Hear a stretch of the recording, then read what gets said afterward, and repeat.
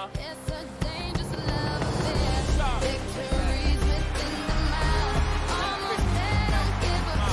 know what we're going to do? See you in Fayetteville. See you in Fayetteville. Hogs by 9. Oh, no good. Behind 90! Get the buzzer!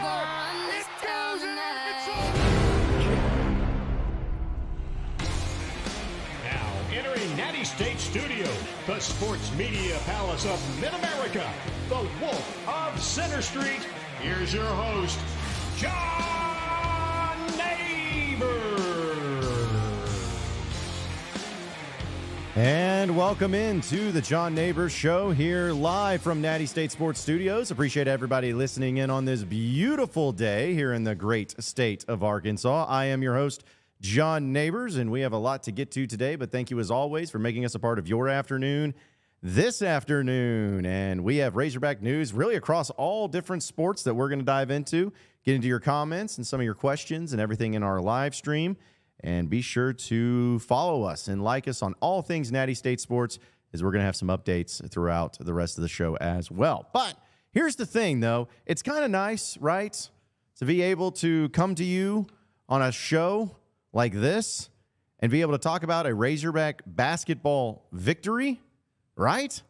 Feels like it's been a long time, but Arkansas actually does get the victory in convincing fashion. I don't care what the final score says. We all know that Arkansas blew the doors off of Missouri last night on the road, and it was really nice to see, especially because it was offensively, is what Arkansas was able to do. 91-84, Arkansas does get the dub, and honestly, again, it wasn't even that close. I think Arkansas at one point had a 23-point lead there in the second half and really just put it to Missouri.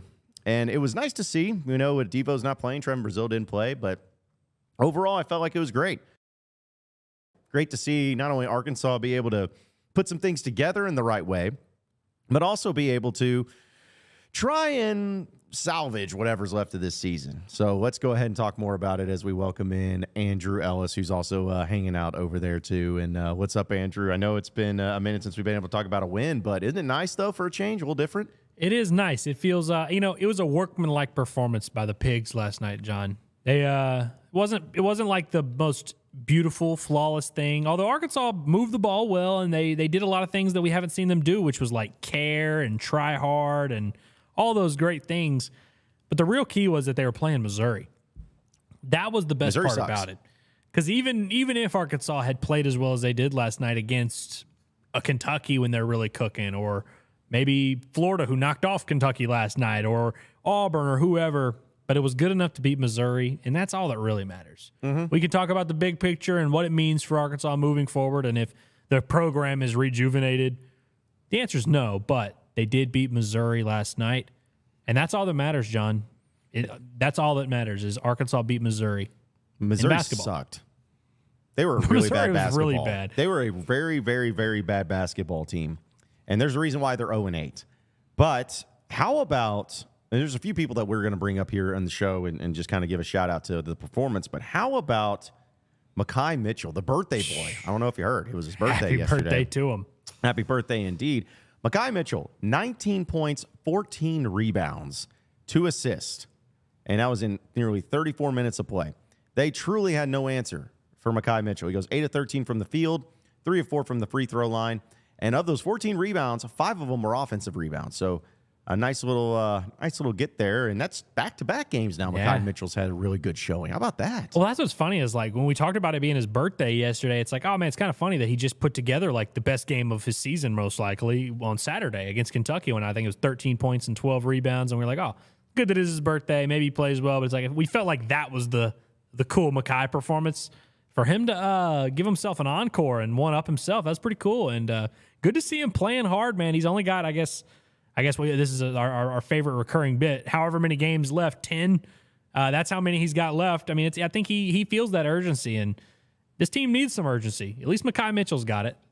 Yes, they do. A lot of them had it last night, though. So they did. Like, they just played with more energy, and I know that that's such a cliche thing to say, but it's true. They played with more energy. Makai Mitchell being able to do whatever he wanted to do, it seemed like, and as great as he was, I was almost as much, if not equally more impressed by what Jalen Graham was able to do, where he has 13 points, has 1 rebound. So you see that, like, oh, okay, whatever. How about this? 4 assists, 4 steals, 3 blocks, 25 minutes of play. Did get 5 fouls because he fouled out. But Point Graham, yeah. Yeah, Point Graham. I mean, how the fact that he was able to go out there and lead the team in assist and steals. Yeah. Tremont Mark also played really good defense. I mean, all 3 of those guys it seemed like they really took it personally, and it was good to see the front court play well, and kind of makes you think, John, has there been anything different these last 2 games that would change the front court dynamic? And I don't know. It seems it's just interesting that even Chandler Lawson, I don't even remember what his stats were, but I remember him making a couple nice plays out there. It's like all these guys seem to be doing their job now. Yeah. It's interesting. It's crazy that because Tremont Mark, again, I said this before and I'll say it again. There is no player that is more silent when it comes to their 20-point games than Tremont Mark, because he had another one last night. 22 points, 4 rebounds. Also was able to go 8 of 13 from the field, so very efficient. He threw in 2 block shots and 3 steals himself. Did have 3 turnovers and 1 assist, but it was crazy.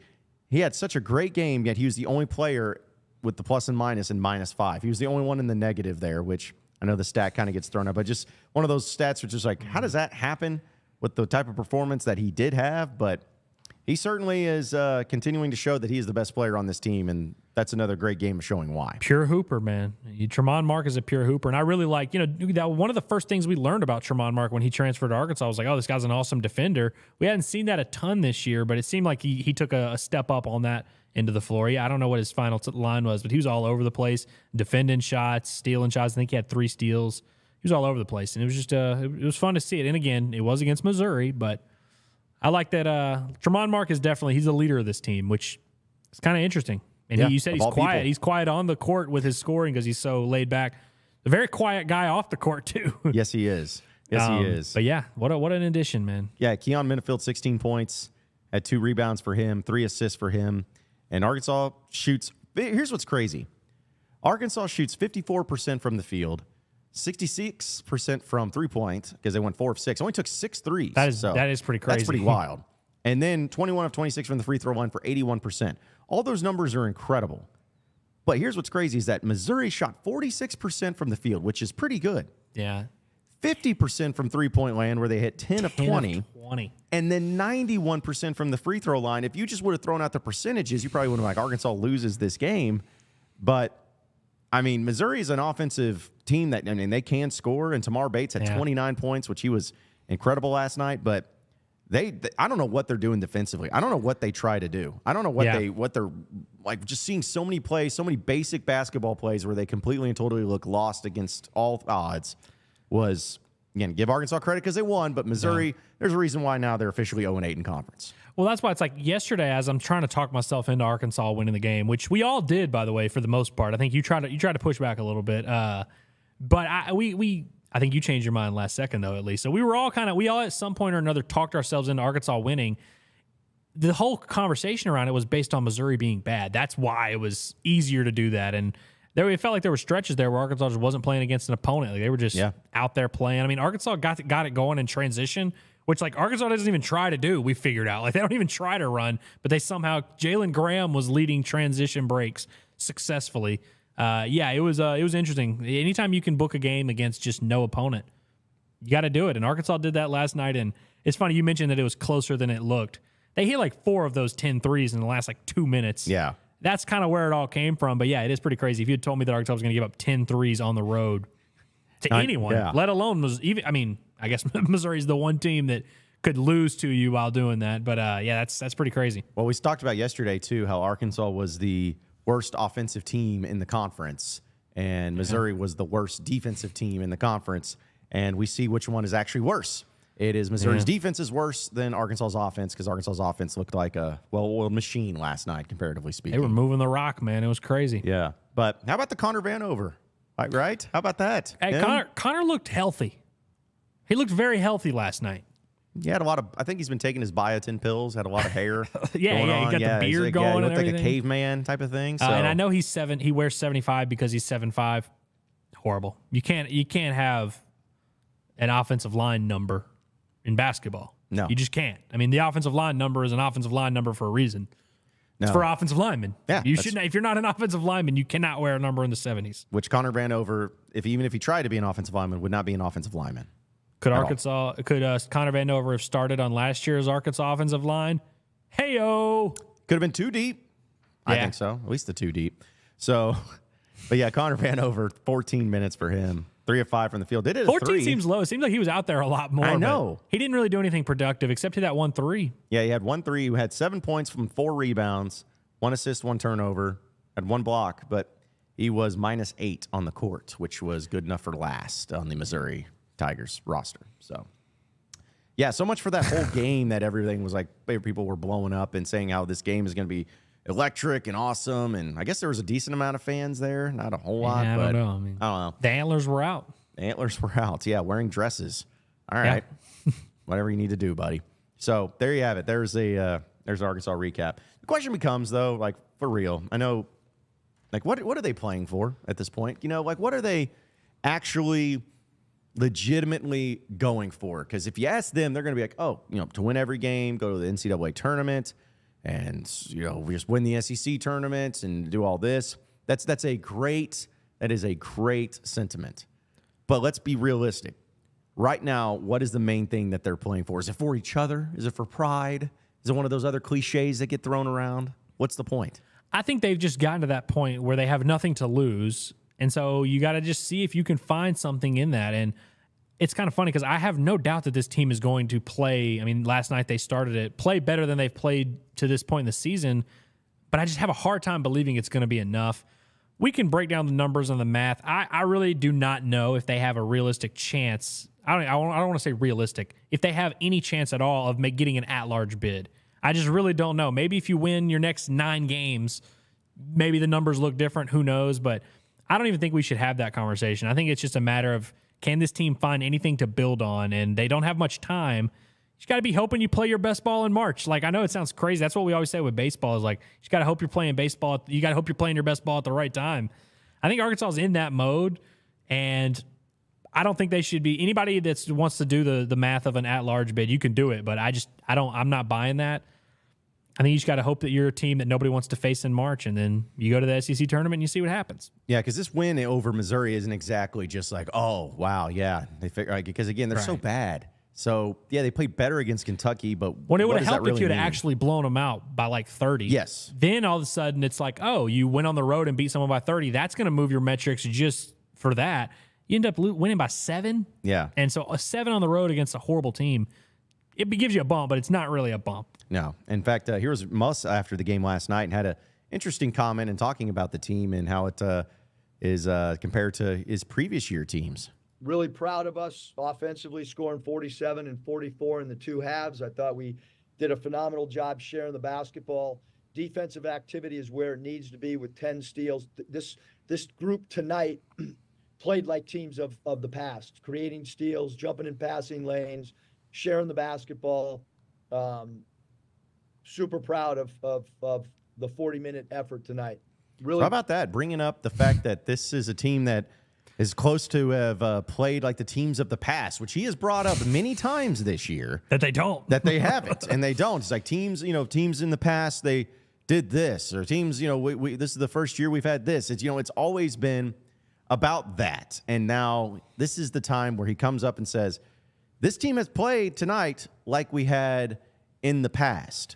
So I know that it's not necessarily like a bad thing or that he's trying to take a slight at any particular situation, but it is interesting to hear him say that where in what we look at is just an whatever win over Missouri. Yeah. He's talking about, this team, this is the first time they played like a team from the previous year, which is a pretty big statement. It is a pretty big statement, especially when you take into account what those teams accomplished. And those runs where we talk about of winning 9 of 10, that's literally what they did in some of those seasons. I mean, in that first year that they went to the Elite Eight, they had to win 7 or 8 straight in SEC play to kind of get themselves out of the hole they had built. Problem is, this is just by far the biggest hole they've been in. And, again, John, like these are things that we've heard Muss say before of this team doesn't play like the teams that we've had before. And then in January, now they're starting to play tough and it's cool. I just feel like February 1st is a really late date to start doing this bit. But, based on what we saw last night, they did kind of look like the teams of the past. And now, again, against Missouri. We can't overlook that. But if they keep that same toughness and that willingness, they had it last night. Can they maintain it? We'll see. They really haven't done it much, but taking in the fact that they also played pretty hard against Kentucky. They didn't play particularly well, but they played hard against Kentucky. That's 2 performances in a row where they tried, John. Will they try a third time in a row? We'll find out, but it's a winnable game on Saturday. And so, hey, you go out there and win that one, we can start at least playing the game again of will they turn it around? Is this, And again, I'm still not there yet to like really buy that as a thing. But if you string together some wins, it'll build and we'll have fun. And that's all we can ask for at this point. They're playing to have fun, John. Yes, because it hasn't even been fun even in the games that they were like kind of close. Because even the Kentucky game, was the Kentucky game fun? I mean, No. I guess maybe for a second, but it wasn't really overall very fun. The vibes at our establishment were not great, at least for you and I. Maybe we're not qualified to speak on this. Yeah, maybe because we weren't there in person, but it just wasn't fun. But yes, being able to have fun, being able to talk more about it is a lot more entertaining to all of us and a lot more interesting to all of us. But playing that LSU game at 11 a.m. on Saturday in Baton Rouge, it's like, okay, well, I guess we'll see. But even if they win that one, it's not like I'm going to start saying, oh, man, this team's back. They're going to do some great things. It's a step in the right direction, but LSU's not a great team. And as we talked about last night on the live stream, which, by the way, if you missed it, you missed a doozy. But if Arkansas is going to go down there, I just doubt that LSU at 11 a.m. in Baton Rouge on a Saturday is really going to have a raucous crowd where the energy is going to get to them.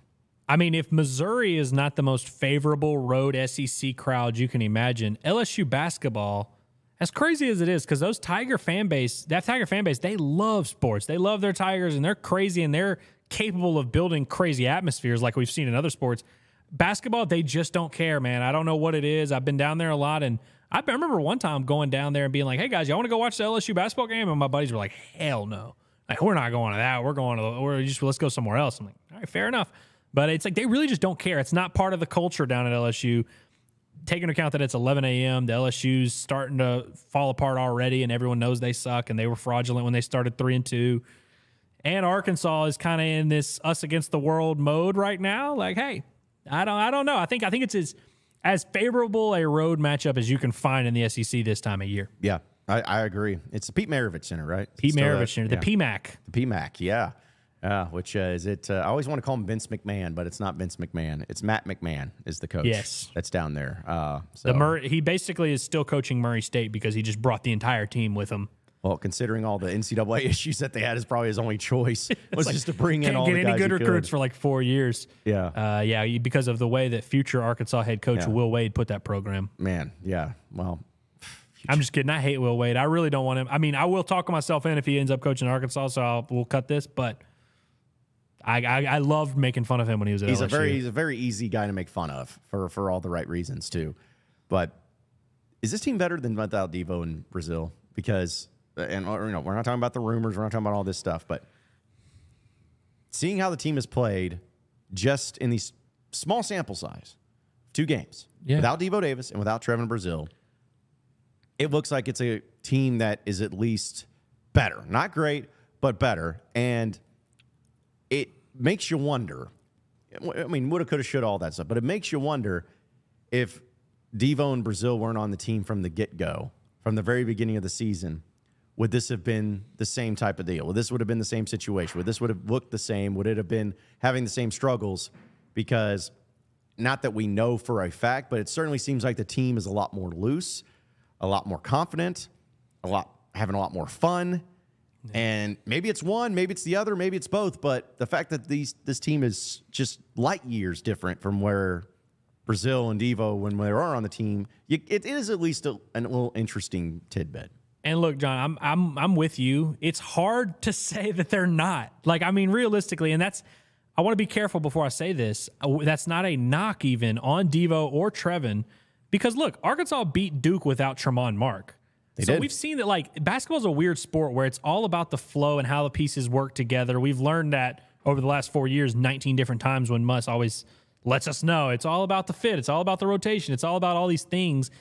So, yeah, it's impossible not to realize you take one piece out and things are different. You take one piece out. But I bring up Tremont Mark just to let you know that it's not like a truly like negative on Trevin, even though obviously he hasn't lived to the potential that we hoped he would this year. And same with Devo, hasn't looked like the Devo of past. But we've seen both of those guys thrive in different situations on numerous occasions. In Devo's case, every other year, so it's like, it's not even as much that those guys are like to blame here. Sometimes you just find the right combination. I mean, L. Ellis is another guy who, talented piece, was a DNP coach's decision last night, and the offense and defense looked better. Does that mean L. Ellis sucks at basketball? No, it definitely doesn't. We've seen L. Ellis be productive on a basketball court against everyone, against the highest level of competition, all three of these guys. But sometimes it's just the right fit, the right pieces, the right combination. And I'm not saying that like this is the best version of this Arkansas team. I didn't think it would be this combination. So that tells you how stupid we are. We all thought it would look different, but I think it would be hard to ignore the evidence that sometimes different groups of players work together, and sometimes the absence of certain players on this Arkansas team seem to ignite better versions of their teammates. And we've seen it happen too much to ignore the fact that it happens. Yeah, and see, that's where it's so strange, where of all the players that I thought would actually be a difference, where if this player wasn't on the team, then it would be better or whatever. It was like Devo has been a guy who's gone through different teams and had different players and everybody that he's had to play around with, and it's been good for the most part. But then when he finally gets out of the rotation, and it's almost like if there's any sort of pressure, if there's any sort of uncomfortable awkwardness, whatever it is, they're playing a lot more loose. And we know Trevin Brazil is still technically like on the team. They're not the same situation. Yeah. I'm going to be curious to see what his status will be. My guess would probably be is that he doesn't play against LSU, and then they kind of use that full week. And then when Georgia comes to town for your next home game a week from Saturday is when you'll finally get to see a little bit more Trevin Brazil. But I'm wondering, too, if Muss is seeing that as well when he brings up that from his team, where he's saying, hey, this is the closest we've looked to like a team of before. So maybe it's one of those deals where like, hey, I'm just going to keep, because we know Muss, when he finds something, he's going to keep riding it. So we're going to see the same starting lineup more than likely. We'll probably see the same type of plays, the same type of guys getting involved, and whether it's L. Ellis playing or not playing, whether it's Mekhi Mitchell going for 19 and 14, which isn't something that's probably very sustainable, but still pretty interesting. But like all of that put together, Muss is going to continue to try to ride this until somebody else figures out a way to stop him, or at least try to slow him down. And so that's going to be a fascinating thing. And I'm going to be so pissed off, Andrew, if they end up having a year this year where it ends in a final record of, we'll just throw something out like, I don't know, like 18 and whatever the number would be. 14. Yeah, 18 and 14, something like that. Missed the NCAA I don't know tournament. if that's the right number. I'm just guessing. Right. It sounds right. It sounds good. But it's like once you get down to that point, and once you get down to that record, we in the season, we look back and be like, man, that team without Devo and TB probably would have been an NCAA tournament team. Especially if Arkansas beats a Tennessee at home, or like what if they ended the season beating Alabama on the road? Like all that stuff, we just continue to be like, woulda, coulda, shoulda, what if? And I hate that. There's nothing worse in a season than looking back on a year and just being like, what if so-and-so did or did not play, and how big of a difference it would have made. Look, if you're a Sunshine Pumper, I want you to listen real close, because I'm going to give you a suggestion. We just talked about we don't know the likelihood of Arkansas's at-large resume being good enough to even warrant consideration. But if you are able to go on whatever run you go on, and whatever that looks, you win 8 of 11 or 7 of 11 or whatever, if your metrics are anywhere close, that's the kind of stuff we've seen the NCAA tournament take into account before. And so if it comes down to, if Arkansas goes to the SEC title game in the tournament and maybe they lose and they're like on that like RPI 62 range where it's like, is this really a tournament team? We've seen crazier things happen. And also, I know Arkansas fans think that the NCAA tournament, they rig stuff against Arkansas. Of course they do. Of course they do. If there were a basketball program the NCAA would want to rig it in the favor of to get them in the tournament, it would be Arkansas. I need y'all to understand that, just so we don't think like, oh, the NCAA wants to screw Arkansas. In this case, they really don't. They are begging Arkansas and that massive fan base to travel all over the country and watch that team play basketball. So I think that, I'm not saying Arkansas's got a chance to sneak in here, but I'm just saying if you want to talk yourself into crazy stuff, as long as the team gets to keep playing Missouri, we can do this. Yeah. I mean, I think that Missouri might be on the schedule one more time, maybe even 2. Yeah, you get to play them one more time, so you better enjoy that one. Yeah. We'll have this exact conversation after they beat Missouri the next time, but all the other games in between, if we just ignore them, they might have a chance, John. I'm telling you. Yeah, it may play out, but I I hope they finish strong. I really do. And it's just for the sake of interest and for the sake of all of that. Because I will say it was funny to see, and we're not going to dive into it, but it was funny to see Trevin Brazil put out an Instagram story talking about his boys and the love triangle. The love triangle. That was funny. Jalen Graham also had a funny one. Did you see? No. What was Jalen Graham Graham's? posted the Spider-Man meme. His was actually spicier. It was a Spider-Man meme, the 3 Spider-Mans point, and it was him, and it had like me, Trevin, and Devo. Really? Even threw Devo's name in there. I thought that was a spicy post. Man, see I love spicy posts, and like it's like so that kind of shows you like what. Yeah. By the way, we had a guy comment on the show yesterday and was like, "Why don't y'all talk about the rumors? We all know what you're talking about." I'm like, "What? Are we just supposed to go through our DMs and just address every ridiculous rumor that's been thrown out at us? Like, that doesn't make any sense." So, of course, I'm glad we didn't touch on the rumors that have now kind of become a funny joke. Like, it's just crazy. I know. Well, that's the thing is they get mad at you if you talk about the rumors, and then if you don't talk about the rumors, they get We're mad also at you, getting so. blamed for starting the rumors. That's what they're like. That's The true. reason these rumors are happening because of these podcasts, but we're also scared to talk about the rumors. Yeah. We've actually done neither of those things, and it's just been guys observing it on the internet like y'all. Exactly. Like, yeah, that's it. In fact, I wanted to bring this post up, folks, because since Andrew brought it up, look at that. That is Jalen Graham's Instagram here. You can't read it, but it says TB and Devo and Jalen. Yeah, I say, yeah, but that's a hilarious post. yeah, Jalen. Because Jalen Graham, anytime there's rumors about stuff being thrown around, Jalen Graham's name always gets slid in there. Yeah, and why is that? Why is it always Jalen Graham? Is it just because he's an easy target to people or something? I mean, if you're going to make up stuff and you're going to accuse Razorback basketball players of doing things with other men, I think you're gonna scan and you're gonna think which one would people really believe, and I think he chose Jalen Graham, and Jalen Graham thought it was funny. Him and Trevin. Yeah, and by the way, Caden, who by the way are the two those would be the two guys where you're like, all right, if I'm gonna make up a rumor, and Devo, like those are the guys. So it's pretty funny. Yeah. No, that's by the way, Caden and everybody asking that is literally Jalen Graham's post. So yeah, that he did post. No that. way he would post that. Oh, he did. Yeah, he did. He did. And that's the type of stuff that I'm glad that they decided to post. I'm glad they waited until after a win to post it too. If they had lost to Missouri and then we're ha, love triangle, would not have been funny. It makes you kind of wonder, like maybe they were waiting to post that after a win, like no matter what. Like they may have had that in the ready on a Kentucky. I bet when it was really all surface and they were like, man, I kind of want to say something, but coming off of 2 losses, not playing well, it was a tough time. Yeah, because you got to have a time and place for the post there too. So yeah, I'm gonna. Here you guys go for those of you who wonder about Trevin Brazil's post. Again, we'll zoom in on it. So, yeah, Trevin Brazil here is talking about love triangle, simple like that. And then it's just a picture of shout out to Cade Arbogast. Cade Arbogast. Talking about the love triangle. Player of the first half last night. Forgot to mention that. Oh, I should have led with that. Him and Lawson Blake got to play at the end of the game, or at the end of the first half. Didn't Jay Harris? They got literally 0 seconds because there was only 0.2 seconds left on the clock. But they did get an official check-in. No official stats or anything. But Jay Harris. But their plus-minus was 1 for all of them. So yeah, there you go. I guess it was they were in there while Arkansas was. That's why. I always think that's funny that like the plus-minus, if you are staying in the game while the free throw is happening, the 1 free throw counts for you and the 1 doesn't. It's like you're on the floor or you weren't, or the guy coming in is getting charged with the free throw that the opponent's shooting. It's like, it's cool. I kind of always wondered like how all that works. I don't know. It's just one of those stats that you want to use it in your advantage or use it in against something. So it's like that's the only time it gets brought up. The only time it gets brought up is if Joseph Pinion has a plus 18. That's when we hear about plus minus. That's when it gets brought up. It just makes me wonder, where are these rumors coming from, you know? Like, who's starting these things? Like, who's throwing these around? It's almost like, man, the fact that it's sad because I don't think it's just some kids or whatever in their shenanigans. It might be something a little bit more serious than that, and that's just disappointing.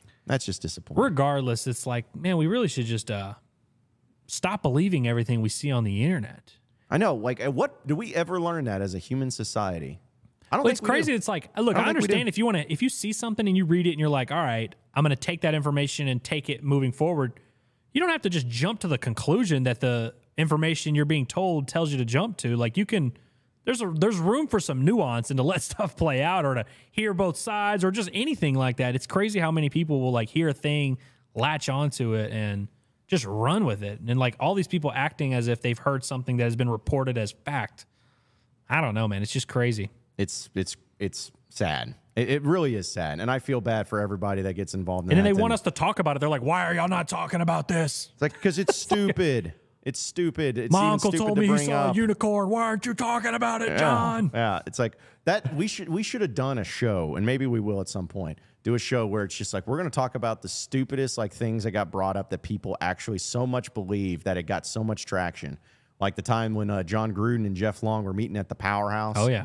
And, they were talking, and, depending on the color of John Gruden's tie, meant that he was going to Arkansas if it was red. Yeah. The fact that people actually believed all that nonsense was stupid, like insane. So just there's so many of that stuff that happens in the social media landscape for Razorback sports. I mean, it's like that, I'm sure, of other places, but the funny Must have been ones a are wild here. week for Tremont Mark's girlfriend who moved to Fayetteville with him. It has, yeah. Yeah. Not what you expect. when you are dating a famous basketball player. That's not what you expect. I wonder if we ever hear her thoughts on this. I'm sure we Did she won't. post anything?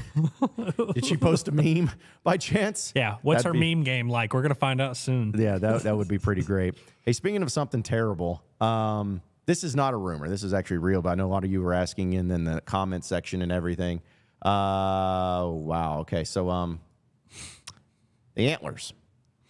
We talked about the Antlers yesterday, the Missouri student section, all that stuff. Well, this is the Antlers Twitter account that you guys are looking at right now. And they had the caption that just says, "They took our best signs." And as I scroll down, that's the student section of Missouri. When that guy was walking around town with a sign that said "oiled up, sweaty hog," out of context. Yeah. What do you say whenever you're just carrying that around? Oh no, it's because we're playing this team that their mascot is a hog. So you think that he gets that question asked first, or why is he walking around like wearing a dress, wearing that sign? I didn't realize he was one of the ones wearing a dress. I guess they're all wearing dresses. Yeah. Yeah, man, that's interesting. Yeah, that's this is something that they thought was like, this is cool. Like, this is a cool thing that we need to do. And we need to have, like, shave, because some of them shave, like, the top of their heads for this. And some of them, like, have a faux hawk. And I'm just like... Doing it for a winless basketball team is crazy. It's pretty wild. Like, if you're, like, at Duke and y'all want to do some crazy stuff, like, all right, the Cameron crazies, like, you got to do weird stuff. I get it. We can still make fun of you for it, but we at least get it. Doing this for an 0-8 team is nuts. Well, yeah, because I'm looking at it as like, listen, as someone who was in the student section aficionado, like I was, but I see this and I'm like, this is terrible. Like, this is just not even creative. And apparently this is a tradition. Like, they do it. And like, my favorite thing is like, let's really dissect it. This guy right here and this guy right here, they got their Monster energy drinks going on. There you go. So it's legit. Yeah, the fact that they said they took their good signs, I'm sure their good signs were really I would have loved good. to see those. Yeah, I would have loved to seen that. Some of them didn't even do anything to their hair. Some of them just rolled around with it.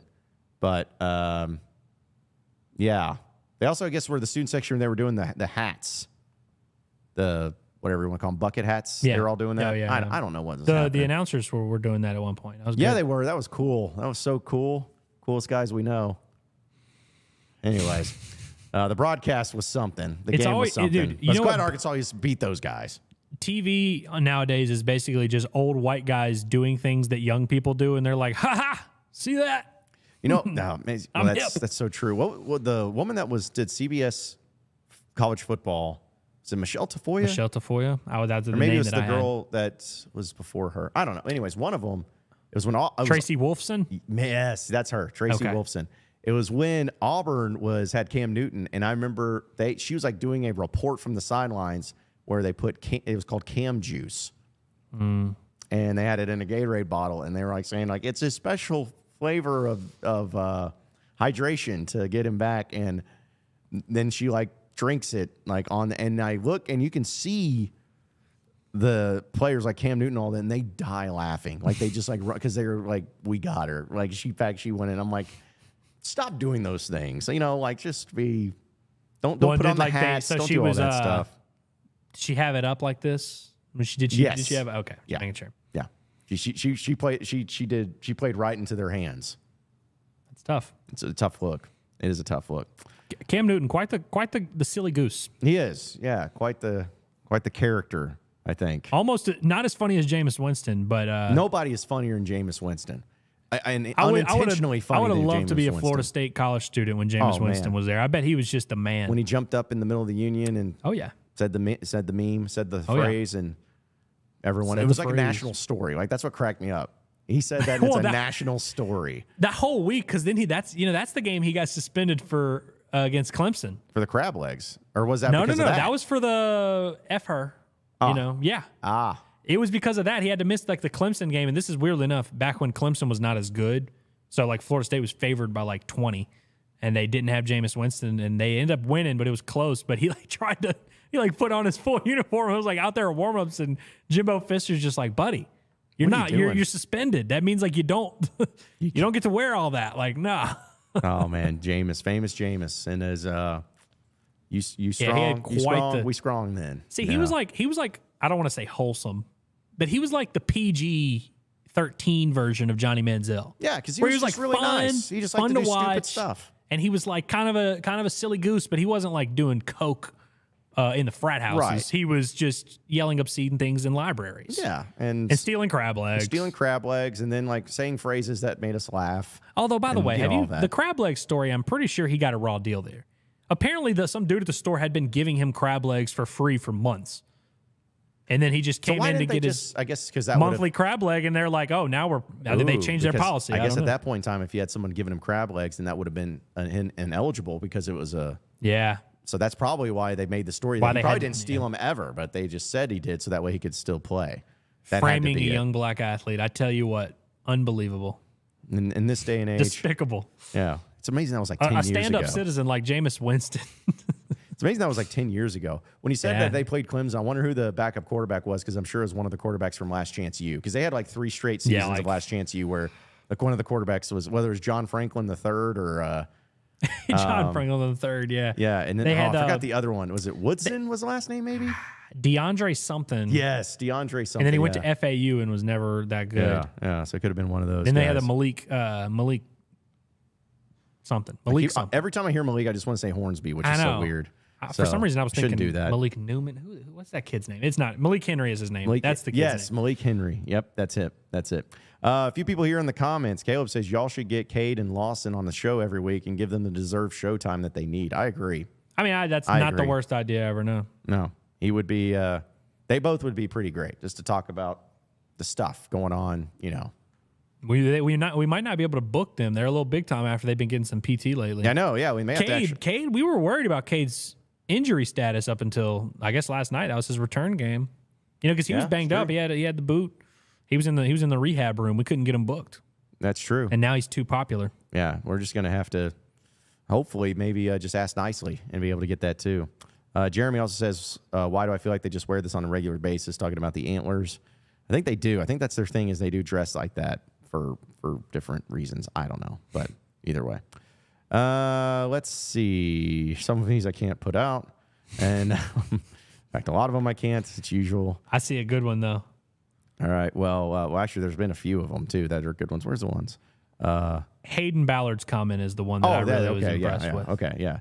John, Andrew, Curtis, or Scotty, who wins in a fist fight? It's kind of like Curtis. I think Curtis is a big guy. It's like politics. You can't vote on yourself. So I'm not going to vote on myself. None of us have any martial arts training of any variety. No, I don't believe, right? Unless Scotty so. Low key like just is a black belt in something. Yes. Yeah, Curtis, I feel like is probably going to beat us. One, because he's larger than all of us substantially. He's not not jacked, but he's 6'4", got the reach advantage. And I feel like I'm a way more than everybody though. To be honest. What you pushing these days, John? I'm at 210, 215. I don't weigh 215 anymore. I know not anymore. So yeah, I've been low. Before, the people at Natty State Sports don't know, that are just tuning in now. They have only known me for a few weeks. They don't know I used to be a fat ass. Former fat ass Andrew Ellis. Same. We both were in current. I'm like still a fat ass, but I'm not as much as I was. Like few months ago, I got to a point where I was like, I gotta lose some weight. Got to do something about this. So yeah, Curtis might be able to get me now that I've lost my low center of gravity and my girth. Yeah. You know, he might. I'll give Curtis. I think he would jab me to death. Yeah, my vote would probably be Curtis. Although, like, Scotty's, the silent assassin, the watchful But Scotty, protector. if you catch it, if the right contact, I can see Scotty going nuts. I've seen him gamble, and he gets really intense. He does. And I'll be like, dude, how much you got on this game? He's like $3.50, $3.50. I'm like, bro, what? But yeah, Dude, if I see him get man. intense, so I bet if it came down to it, Scotty would probably give us a run for our money. Well, 100%. Like, I know no one's going to vote on me, and that's fine. I'm more of a lover, not a fighter anyways. We need to book you and me on pay-per-view just to find out, No disrespect, just to find out. No, I think you have like a decade of Youthfulness youthfulness on it. So, yeah. I'll wait until you're like 47 and you've really let yourself go, and then I'll challenge you. Yeah, Scotty's over here in the comments saying, I used to weigh 205. I'm at 160 now. So Scotty was husky back in the day. So Scotty's going to have to be in the welterweight division. We're going to have to put him in there if that's the case. Kingsley says Scotty definitely has some type of secret black ops training y'all don't know about, though. Scotty actually just, we didn't know this about him, but he apparently was a special forces agent overseas, and we didn't know about it. It's pretty crazy. It's true. It's true. Like the video game Call of Duty Black Ops was, it was Scotty's story. That was his daily life. Yeah, that was his daily life. That's what he had to deal with, too. So, oh, jeez. Glad how that all happened. And so, let's see. NIL fundraising cage match. There you Steel go. cage match. Yeah, I'm sure that'll go over well. I'm sure the U of A would approve of that. Let's see. Caleb says, hey, John, any news on the Arkansas and the new NCAA game? You can email the schools and see what all has been submitted. Cool to hear your thoughts on what would be in the game for Arkansas. I don't know. I've been still kind of bummed about this because I still feel like the game's going to suck. But it's still going to be better than not having a game. It's true. It will be. But it's just not going to – I'm not expecting much. But hopefully they just make it look good. The game needs to be fun, but I feel like the presentation is what made that college football game, the NCAA football, so much fun. Is like, was the mechanics great? I mean, I don't know. It's all we had to go on, but I just hope they make the presentation good and makes the vibe of it and the pageantry and tradition and all that. I mean, I think we'll still have a good time. We'll find a way to have I'll a still good time. buy it. Yeah, I'm definitely going to buy it. Yeah. Things do not have to be quality for me to buy them. No. No. I make much worse purchases on a much more regular basis. So Although I with could video easily games these days, how expensive they are, you can't just go out and rent them anymore like you used to be able to. No, either. that Redbox, dude. When I was in college, I used to Redbox games, and I'd do it 2 or 3 times sometimes if I needed. Yeah, well, Blockbuster was still a thing when I was younger, so it's like that's how we used to do it with our Blockbuster card. Blockbuster should come back. I think we're almost full circle in society. Blockbuster's gonna make its way back. Dude, and if you think about it, it was pretty expensive. Think about like if you got a new release movie you get one night rental and it's $5. Yeah. I'm like, no wonder y'all went under. It's just like when people are when I'd have a friend over, we would scan the aisles because it's like we knew we'd get one. It's like we cannot screw this up. We got to pick a good one. Yeah, and it was always bench warmers every single time. We always land on bench warmers. Why bench warmers? We literally, I'm not even kidding. I think my mom finally bought us bench warmers because we tried to rent it like a 3rd time, and she was like, "All right, I'm done renting this movie. We're just gonna buy it for y'all, and y'all can just watch it every night." Bench warmers. Is that the one with David Spade in it and Rob Schneider and the guy that played Napoleon Dynamite? Gus Bus, yeah, John Heater. I think I saw that movie once. I'm like, this is dumb. Well, if you were my age when it came out, the age I was, it was peak. I was the target audience for bench warmers. I think I was 7 or 8 when I first watched it. It's the funniest thing I'd ever seen.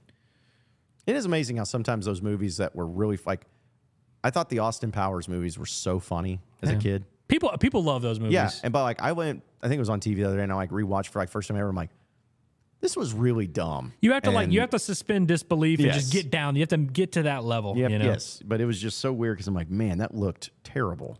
But either way, folks, keep those comments coming because I know we got a lot to discuss and a lot to keep talking about here on the show. We're going to talk football because weird situation. I say it's weird. It's just one of those things for Razorback football where they lose one of their best signees for some reason. And, we're going to have to talk about it. So we will here in just a little bit. But, folks, first I got to tell you about our friends at Alumni Hall. Again, getting ready for baseball season. Get you something from Alumni Hall. You can go online at nattystatesports.com/Alumni Hall and be able to see all the different Razorback apparel items that they have to choose from. They have the new baseball hats. They have jerseys. They have shirts. They have polos. The weather is getting so nice right now. I'm going to get spoiled by it, but it gets you in the mood for baseball season. So get into the mood for Razorback baseball season with Alumni Hall. You can also check out their store, which they have so many different things to choose from, and they're conveniently located right there on North College at 3417 North College, right there next to Whole Foods.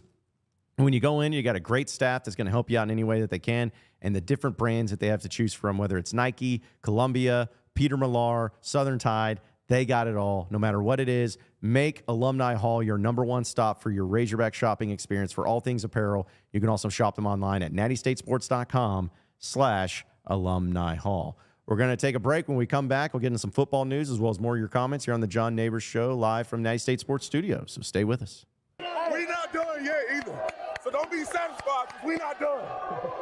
We're not done yet either. So don't be satisfied because we're not done. We're not done yet.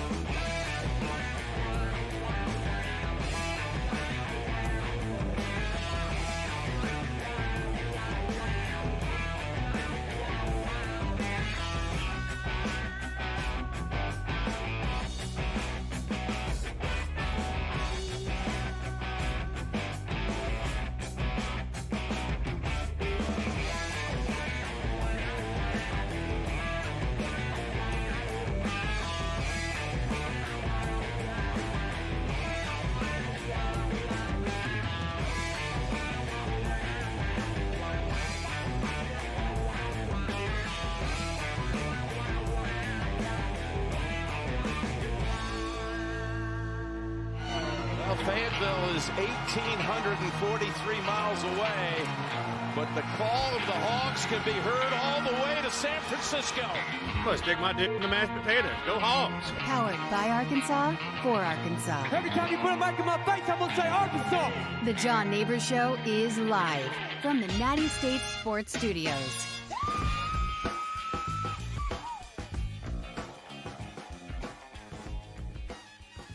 Welcome back into the John Nabors Show here live from the Natty State Sports Studios. Appreciate everybody listening in on this beautiful day here in the great state of Arkansas. I am your host, John Nabors, and I know that we've been having a lot of fun getting you ready for the weekend, but wanted to bring this up real quick before we continue on, folks. For those of you who are live streaming, who are going to be in the area and all of that, just know that tomorrow on the John Nabors Show, we are taking it on the road for the very first time here with Natty State Sports, because we are going to be at Wright's Barbecue in Johnson. Best barbecue you'll ever get in the entire state of Arkansas. That's right, Wright's Barbecue in Johnson.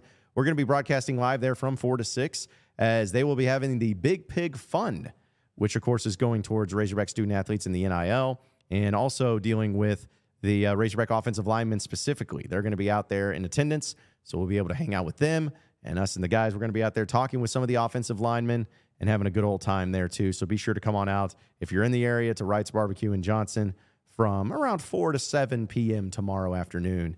And you get to see us, most importantly, but then maybe some Razorback football players, too, if that's what you're into. But just wanted to throw that out there for each and everybody that is going to be interested in coming. But we'll talk more about that and get into some football stuff, too. But we also wanted to bring in Curtis Wilkerson, who has decided to grace us with his presence. What's up, Curtis? Hey, folks. How we doing? Yeah. You know, talking about basketball and how, like, great it was, and, you know, big dub and a big win, and, you know, all the stuff that people really wanted to dive into. So, yeah. It was great. Well, you beat Mizzou. Like, at the end of the day, you know, if the season becomes a failure, well, it's really not a failure because you beat Mizzou, and that's the least we could ask for. Arkansas's one and only rival. That's right. Hey, Musk said it. Last night. Yeah, he dropped the R word. He said it is a. He said it seems like a rivalry between the fan bases, at least. Yeah, like it's again, we could spend all day talking about rivalries and what needs to be a rivalry or what is not a rivalry or whatever it is. Like, we don't need to get into it because it's just. But I did see old Drinkwitz at the game last night. That was fun. Looked good. As handsome as always. Yeah, he didn't stay around for some reason though. Wonder where he went. Did he really leave early? Well, he usually sits courtside. So, I mean, I didn't see him. He was the one that, like, I think was last year when one of their players hit a three. He was the one that was doing yeah, I remember him doing that. God, I forgot about that. Didn't he bring a sign? This might have been last year, but he brought a sign to the game when they played Kansas that was like throwing shade at them for getting some NCAA violations. I think so. Was he one of these guys up here? Was it one of these signs from the Antlers? Well, is Eli Drinkwitz one of the Antlers? Is he an Antler? What Drinkwitz does in his downtime is his business, but I wouldn't put it past him, I guess is what I would say. Yeah, that might be the best way to put it. But I had to show that one more time because it's the most absurd thing of all time. So yeah, nice work, guys. Yeah, good job. You really helped the team out with the win. All right, so a little bit of football news here for the Razorback football team, which is, it's kind of the slow time of year, I guess, but you still have some things happening when it comes to the spring practice. It gets revving up. I think that's in early mid-March, usually when that gets going. So I'm sure people will be all on board on that. But this was a pretty weird deal, but significant. Ashton Bethel Roman, I believe is his name, a 4-star wide receiver out of Missouri City, Texas, Ridgepoint, who signed with Arkansas back in December, has been officially granted his release from the National Letter of Intent with the Razorbacks. This is according to a team spokesman. It's also according to WholeHogSports.com. It says he is expected to sign with another program next week. Missouri. Man, good. They needed more players that Arkansas wanted. He was recruited by Kenny Guyton, who left for Wisconsin, which is what some people were saying. Oh, he must be going to Wisconsin, but probably not. Because he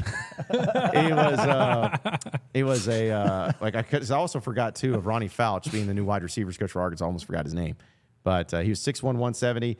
He had 20 scholarship offers, including Texas Tech, Oregon, Nebraska, Ole Miss, Purdue, TCU, Baylor, Houston, and Kansas State last June. And he was also the third highest rated prospect that Arkansas had on their signing class. So yeah, that sucks. Anytime you lose one recruit and you drop like 4 or 5 spots in the national rankings, that's probably not the kind of guy that you want to lose. That's tough. But I remember, I'm pretty sure he was the kid that on National Signing Day, like right as Sam Pittman was getting started with his presser, but he got distracted as he was running through it. And he was like, "Oh, sorry, I got the thumbs up on Bethel Roman." Like they found out at that point that he was gonna sign because it was iffy, like leading up to that. Yeah. So I don't know how, super locked in he was the entire time if it came down to that. But yeah, that's unfortunate. And when they lost, who was the in-state kid? Was it Crutchfield? Another Crutchfield, who also received. When they lost him, that was kind of the bandage that made everybody feel better. It's like, oh well, they got Bethel Roman, it'll be fine. Well, no, you don't.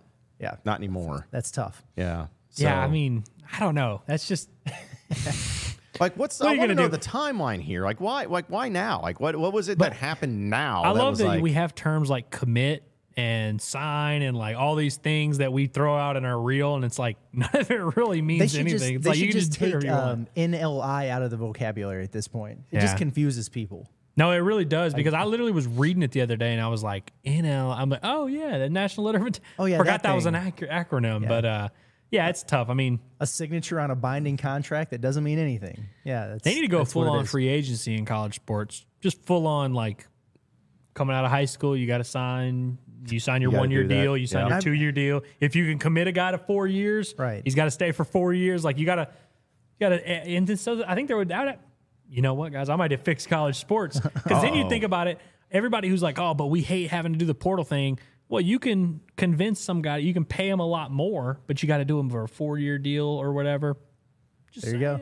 There you go. Yeah. Get your 3 year deals, your 2 year deals. It's really not that crazy. Yeah. Your team options, your player options. Yeah. Let's go. Let's do it. I'm guessing that this kid was not one of the early enrollees. Like that would stink. Like if you're on campus already, Oh no, I can't imagine. There's no way. That would be awkward and weird. But I mean, I don't know if he signed in December. If he signed in December, then he is, right. Is that my understanding or no? Nah, like you have an option. Like I think it depends on when you graduate and everything from high school. But like you can or you can't. But at this stage, like most of them do. I know there was at least one or a handful that weren't. He's probably one of them. I can't imagine like moving in, being on campus for 2 weeks and being like, this Petrino guy is not for me. Like I think I'm going to go a different direction. Yeah, I don't know. That is crazy. But I just love that we can do anything we want now. You know, you just literally sign and do whatever and just not go. And like, look, I'm not actually upset about it. Like, the kid can do whatever he wants to do, but it's just funny that we really have reached that point where there are no rules at all. Well, in recruiting especially, it's like we know that there are times where players have things happen, coaches change, and everything. Like Kenny Guyton is no longer on the roster, or on the coaching staff, and that's who he wanted to sign with eventually. But my thing is always, this stuff happens all the time. The thing that I always find the most interesting is the timing, because to me, timing can tell a lot of different stories.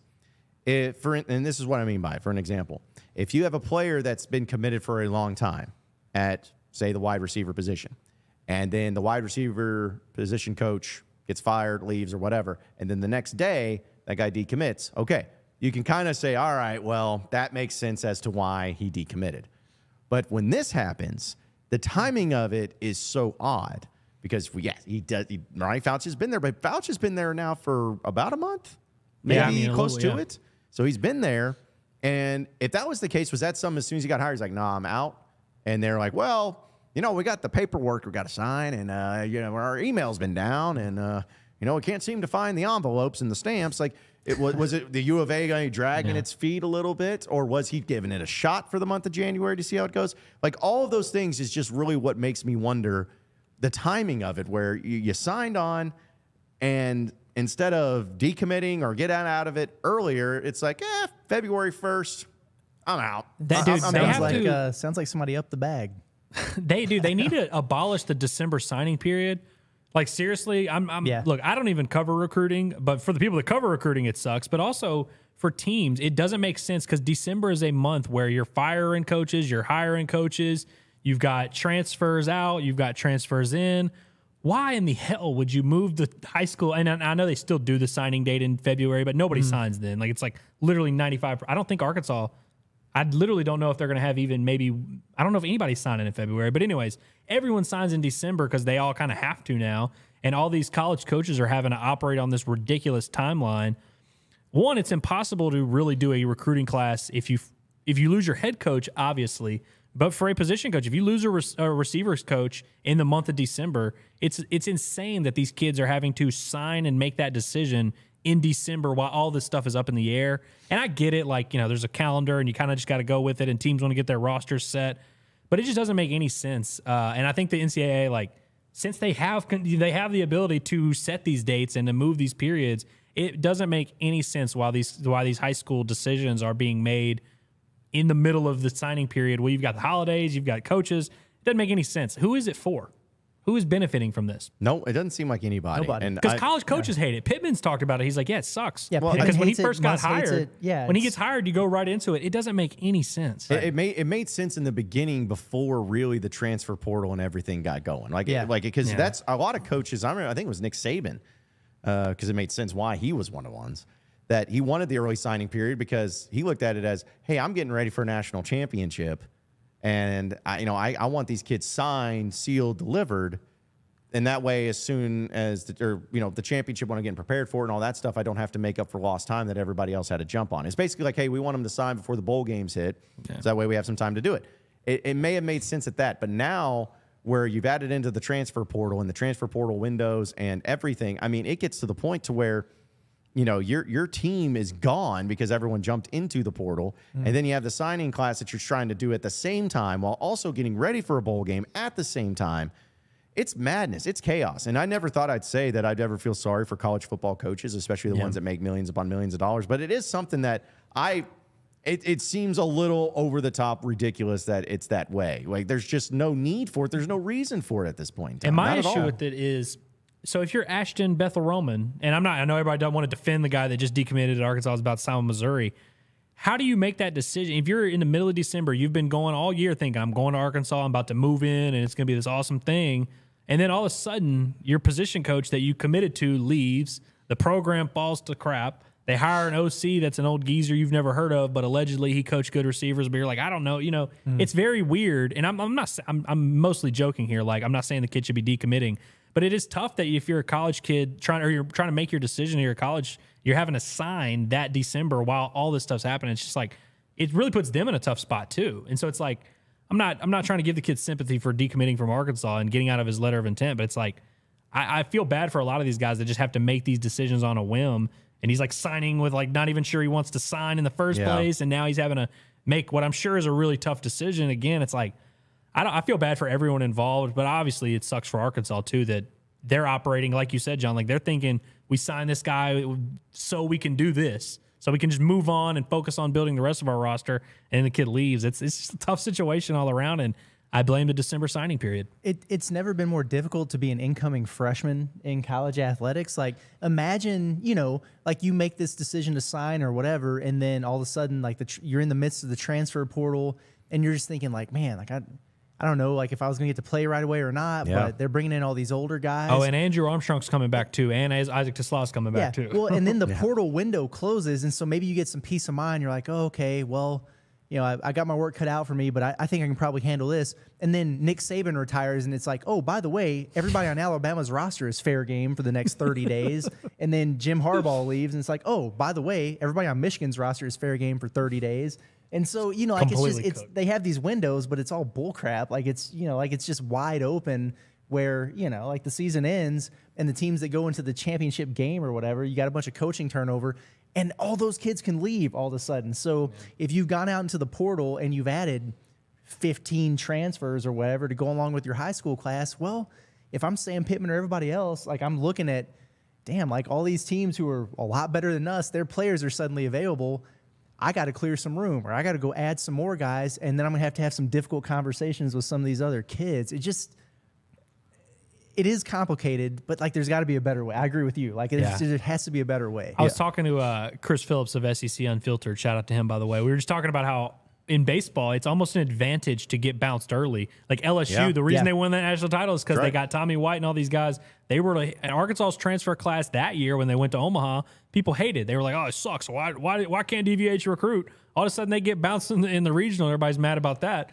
But then you get Vahiva, you get all these guys. It's like it's almost to your advantage as a college coach to find your windows and be like, "All right, we can go for it this year. We're going to push all our chips in here, but then we're going to get screwed in this time period. If we make the playoff here, we're going to not be able to do anything." And so, like you're saying, we've got all these different programs operating on different timelines. They're all doing shady stuff. It's just sketchy, man. All of it's tough and. We're asking these coaches and these adults and kids to make these decisions on a whim, and they don't know what they're signing up. It's just a disaster, man. It's really kind of stupid that they're doing this. Hey, watch Musk cook in portal season this year. Oh, man. If you give Musk an extra month, he doesn't have the game plan. Yeah, he's not like leaving the Gonzaga prep to go do a Zoom with a transfer. Yeah. He's just chilling. Yeah, watch him cook. He's gonna have time. I love the transfer portal. Like I've loved the transfer portal and its spirit and what it's trying to do. I love NIL and the spirit of what it's trying to do. But the problem that also goes into this is that the NCAA is completely and totally worthless. I mean, it always has been. But now nobody cares what the NCAA says, and they know it. They're powerless. And so any sort of rules or anything that they put into place, people are going to kind of scoff at, laugh at, move on from or whatever. And so there's just not anybody that can step in. And the same thing with the NIL stuff. You have states that are different from other states. So there's just – I'm not saying that it's ruining college football. I'm not going to say something that's like, oh, this is just the worst that it's ever been. However, I do believe that somebody like me, at least, have put always so much faith into the people who are in charge of college football, the people who are in charge of everything, and seeing that it's out of their hands even. Like nobody can take control of this. Like the only people that may be able to take some control of it would be television networks, because that's kind of who holds all the power. Yeah. But they're not going to be in charge of that. Yeah, it's like yes, ESPN, save us and. Come in. They'll have a good opinion on this. ESPN, I'm sure. Oh yeah, I'm sure they won't. It will be perfect. But that's the thing is they hold the power because they got the money. Now the conferences also hold the power, but even the conferences they all can't. They got 16 to 20 different members that all want different things. So it's just at some point in time there's got to be some sort of correction, whether it's overcorrection or something, because this is not a sustainable product. This is not a sustainable thing. It's just getting worse and worse and worse. And at some point in time, it's going to come crumbling down, and it's going to be disgustingly horrible. Because the thing about football, and you guys know this, yes, college football is king. College football makes the money. College football does that, but it's still college. And so if something happens with college football and college and conferences and all this stuff, the other sports, the other things that are involved in universities are really going to start being impacted in a negative way too. Oh, yeah. I can't wait till they break the news to Dave Van Horn that he's going to now be in a 32-team conference with Nebraska and all that. It's like, wait, what? By the way, John, did you notice that they updated the SEC baseball tournament format? It's going to be single elimination now. Or it's for next year when the other teams enter the conference, but it's going to be a 16-team single elimination tournament that starts on Wednesday. Why did it take them so long? Top 4 teams get two buys. Why did it take them so long? I don't know. I haven't really sat down and made an opinion on it, but I feel like I'm okay with it. I think they have a year and a half to make a decision too. I mean, like the Hoover tournament, the 2025 tournament's not till next May. I guess it's true. Yeah. I love that though. Like that's the way it should be. That's the way it's always should have been. Double elimination's crazy, especially if you have that's wild. The way it has where it was like single elimination, double elimination, single elimination, single elimination. It's like what? I've been following it for years and I still don't understand how it works. Like I have to go back every year or I have to text you and be like, what the hell? Because it's like the first day is single elimination. Correct. Yeah. Like And 10 then the next teams, day, 11 through 14. The next day it's like double elimination. And then the finals are single elimination. Once you get to the semis, it becomes single elimination again. So once you get to Saturday, so literally it's like Tuesday single, Wednesday, Thursday, Friday double, Saturday single, Sunday single. Now it's just going to be single. Y'all all play. You win, you stay. You lose, you go home. Great. As God intended. Yeah. You should be able to go 0-1 in the SEC tournament. That's how it is in every other SEC tournament. Yeah, when you can have one bracket for a tournament, that's great. Like, instead of like 7 different sub what's our brackets, path? Well, you might have to play them, and then you might have to play whatever. It's going to be nice from a game planning standpoint. Can I ask from, I don't know if you guys know this, like is softball the same way? Like the SEC tournaments? I've got no idea. I've never consumed the SEC softball tournament. It was in Fayetteville last year, but I was just curious to see if it was the same way before, because as we've seen, men's college basketball does a dumb thing that nobody else does, like having 2 halves instead of 4 quarters. So maybe softball was ahead of the game. So I was like, yeah, let's just do single elimination and call it good. They should do college basketball for when they go to 16 teams. They should just the SEC should do double elimination 16 and it's 2 weeks. Yeah. Oh my You want to make the tournament? You're gonna grind. You're gonna play 9 games in 14 days. It's like the NBA in-season tournament, but the SEC version of it or the conference versions of it. Yeah. Yeah, just put that together. I don't know. But no, I am glad that that's the case. I'm glad that they're going to be doing that. And it's been needed for a while. Yeah. And all it took was Texas and Oklahoma showing up. I wonder if anything else is going to be changed as far as formatting of stuff. I know schedules itself are changing, but like formatting of any other postseasons. Football's pretty obvious, but it's like I guess they're going to take the top 2, right? Yeah, it's just going to be take the top 2, which like. But you're going to have tiebreakers. You're going to have some sort of tiebreaker okay with it. in there. I think it's still better than having a team come from the East like Missouri made back-to-back SEC title games when it's like no one wanted Bama to see and that. LSU were the 2 best teams clearly. It's the imbalance there for a long time was crazy. Yeah. You're just going to have a lot of rematches though. But like true, but yeah. I'm fine with it. That's going to be awesome when a college football team plays 3 times. They'll have the same opponent 3 times because they'll probably play them in like Bama and Georgia, regular season, playing the SEC championship, and then 12-team playoff, yeah, it's going to happen. Oh, yeah. Yeah, it'll be like a 3-game series. See, but that's what the 2. 3 is definitive. Yeah. It's tough when LSU and Alabama play twice, and it's like, well, they split their matchups. Yeah. Bama won the big ring, but LSU won everything else. It's like, all right, 3 is definitive. Yeah. No matter what happens with basketball, Muss is going to be pissed about it. Like anytime he gets an opportunity to tee off on the SEC scheduling model, I can just see Muss in all those coaches meetings, and he's just like, yeah, he's going to be mad, dude. Yeah. Like, should they, like, because for basketball, do you think, I don't know, because we could talk about scheduling all day, but like the basketball stuff, you're going to have at least 15 opponents you could play. Yeah. You know, excluding yourself, for those of you keeping up. 15 opponents. It's 15 games. Wouldn't that be kind of fun to, like, just have 15 games? Even though they will never do that, though, because it's not enough money. Because they want money. Yeah. So it's like, okay, so you're going to do more than 15, but then what's a fair thing? Are they going to do, okay, 15 games, we're going to play all 15 opponents, but then we're going to move it to 20 conference games because that way you're able to have a couple opponents you have a home and home with, and these are the permanent ones. And I don't know. I just feel like there's not really a winning formula to scheduling. I think especially 20 in and basketball. 10 is the way to go. They'll definitely go to 20 for sure. And and he'll be ticked about that. Like unless it's a double round robin, Muss ain't signing up for it, man. And you just can't do that when you get to a certain amount of teams. But he tees off on it all the time. He's like, well, when I was in the NBA, I knew we were going to play this team this many times from the division, this team this many times. And when I was in the Mountain West, it was a double round robin. But this is unbalanced. I don't understand it. Muss wants a 66-game schedule SEC. Yeah. You know, we want to play A&M. If we lose the first 2, we want to be able to beat them the next 4. But it is interesting because the Big 12 added all those teams, and they've had the double round robin in the past, and now it's different. And Bill Self was going off about it the other day. Now, it's convenient that it happens when they're 4-3 in the Big 12 for the first time ever. But he was like, yeah, I don't know. It's an unbalanced schedule. So does a regular season title really mean as much? I don't think it does. So, the one time they're not going to win it in the last 30 years, Exactly. he's like, this thing no longer matters. Yeah. You know how many there are so many coaches that do that, and it's that is my favorite thing ever. It's like it's never a problem until it impacts you. Like when Nick Saban was completely and totally complaining about this hurry up no huddle stuff is just it's not safe. It's killing kids.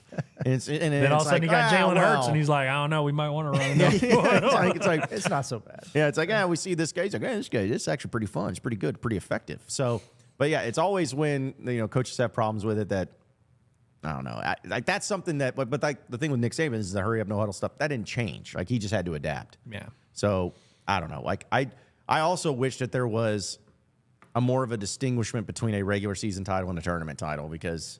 It seems like depending on whatever you win, that's the most important one. If you win the SEC tournament, oh, yeah, we won that. We're the best. But I don't know. I've always felt like in at least basketball, if you want to opt out of it, you should be able to. That's always been my opinion. Even baseball, too. Yeah. If you're able to opt out, like Arkansas last year in the SEC baseball tournament, they knew they were getting a national seed. Should opt out. They knew they were hosting. They were what, I guess tied for the regular season title, I believe, with Vanderbilt, or maybe not. Whatever. They shared it with Florida, I think. That's what it was. Yeah, Florida. They lost to Vanderbilt to share it with Florida. That's okay. That's what it was. Yeah. So like they're just okay. Hey, listen, we're packing it up. We're taking an extra week of rest, and we're gonna get ready for our regional. Like that's I feel like that should be rust fair. though, John. Then we got to have that conversation. Like it'll never end. We'll be pissed off all the time. I know. Like we're never going to be that happy. happens in the NFL whenever the team sits their starters. I mean, hey, the Ravens, I guess they won their divisional game, but they rested Lamar on week 18 and then had a bye week. It's fair to wonder if it took them a little while to get out of first gear against the Texans. Sometimes it can go backwards on you if you don't play. So I just want it to have as least amount of games as possible in Hoover. And I want to spend as little amount of time as I possibly can in Hoover. Because apparently all the SEC baseball coaches love Hoover because they all voted to keep it there. Yeah, that was unanimous. That made me so mad. I'm like, you not one Texas of you guys? fans are going to hate going to Hoover, man. I could just feel they're going to bring a good crowd, but it's like they're going to be like, wait, why are we going? As long as you don't give them horns down, they'll be okay. Yeah, well, thank goodness. I'm sure that won't happen in Hoover. Yeah. I was just How do you feel about Hoover? You couldn't do one. Actually, weirdly enough, don't hate Hoover. Okay. But yeah, we've talked about this. I wouldn't I'm not going to be offended if they leave. It just rains in Hoover all the time. But as a place, I mean, I went there for a wedding not too long ago. I had a great time. I've been close to there a couple times. It's way better than Birmingham, believe it or not. Like as a city, Birmingham sucks. Well, yeah, I mean, Birmingham blows. Hoover is like better, is like legit better than Birmingham. But my thing is just like you play in the Georgia Dome for SEC football championships. You play in Nashville at the Bridgestone. Yeah, Bridgestone Arena. They've had some stinker SEC tournaments before. But before you played in Tampa, you played in you had it in Dallas one time. Yeah. I think you had it Charlotte. in Atlanta one time. I know you did actually. They had it in St. Louis. At St. the Louis Dome. one time. Yeah. So at least you gave it some options. They need to be having it at the Bass Pro Shops. I mean, come on. But it's like, but the fact that the Big 12 baseball championship has been at Globe Life, and yours is at Hoover. The SEC is at Hoover. Yeah. That to me is what bothers me. It's like I get it. It's not nothing against the city and the stadium per se, but it's like if you're the SEC, you're the creme de la creme, you're the best conference. You need to have nice stuff. If you're the best thing, it's like that's why we're the best media company because we have the nicest office. It's the same thing. You got to have a nice arena and a nice stadium to play your games in because if you want to be the best, you got to look like you're the best. You can't do that in Hoover.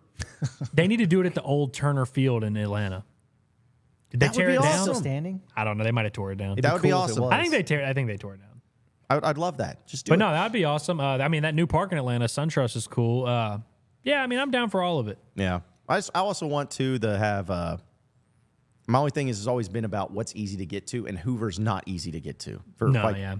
Like, you can fly to Atlanta, you can fly to Dallas, you can fly, places like you can fly to Nashville even, but like to get to Hoover. It's only convenient for LSU fans, which is why they always show up and I know show that's another out. thing I'm so sick and tired of. There's like, oh, the LSU faithful, they're always here. There's like, okay, yes, it's because they're a great baseball program, but also because, like you said, it's convenient. Right. That'd be like if the SEC championship was in Kansas City. We'll just throw it out there and Razorback fans are just showing up right and left. It's like, I wonder why, because it's so convenient. When the Royals get that new downtown ballpark in a few years, we'll float it for consideration.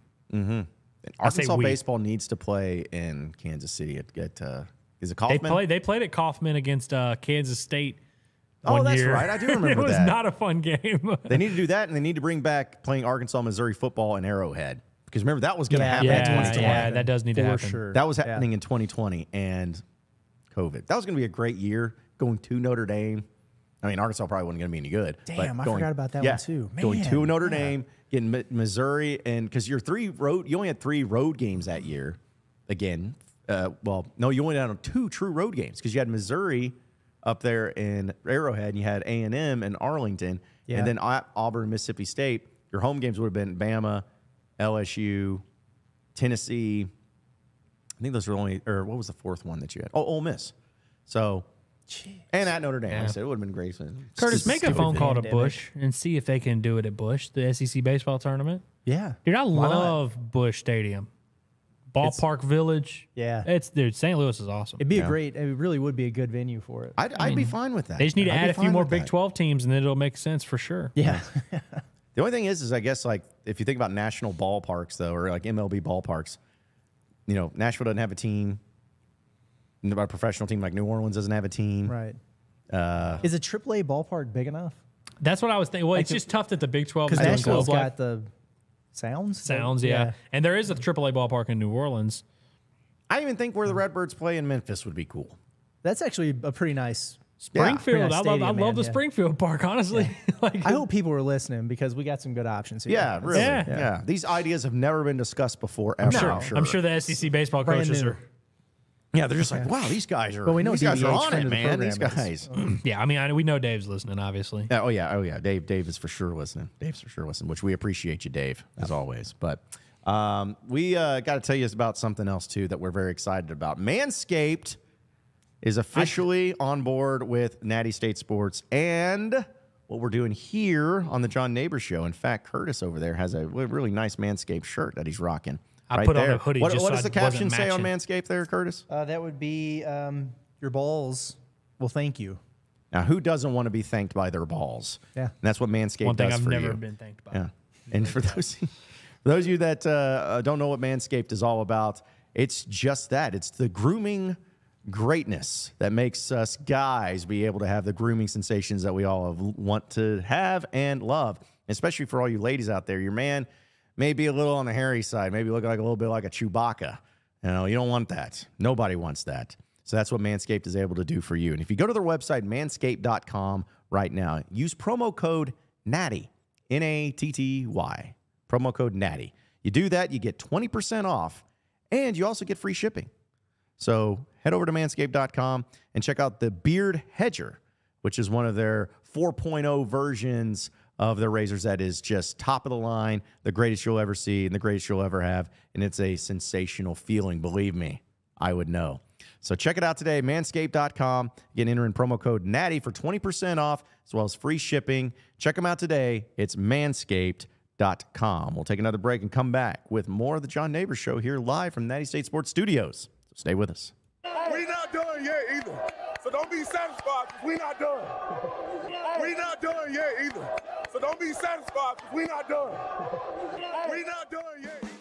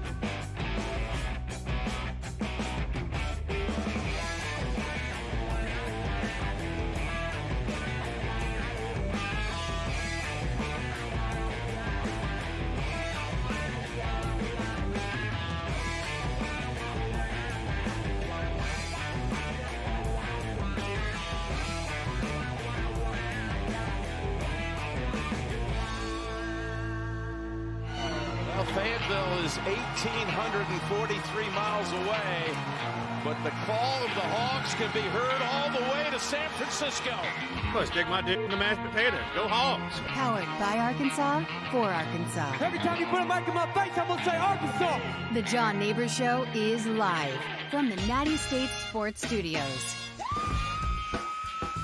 Welcome back into the John Nabors Show here live from Natty State Sports Studios. Appreciate everybody listening in and watching in on this beautiful day here in the great state of Arkansas. And remember, tomorrow we're going to be broadcasting live from Wright's Barbecue in Johnson. So we are really pumped up and excited about that because there are so many great different items to choose from. But we're going to be hanging out there with some Razorback offensive linemen. We'll be able to talk to some of them too. Josh Braun will be one of them, guy that look forward to meeting and catching up with and doing some stuff here in the near future. So if you're in the area, come on out and support the great cause of the Big Pig Fund.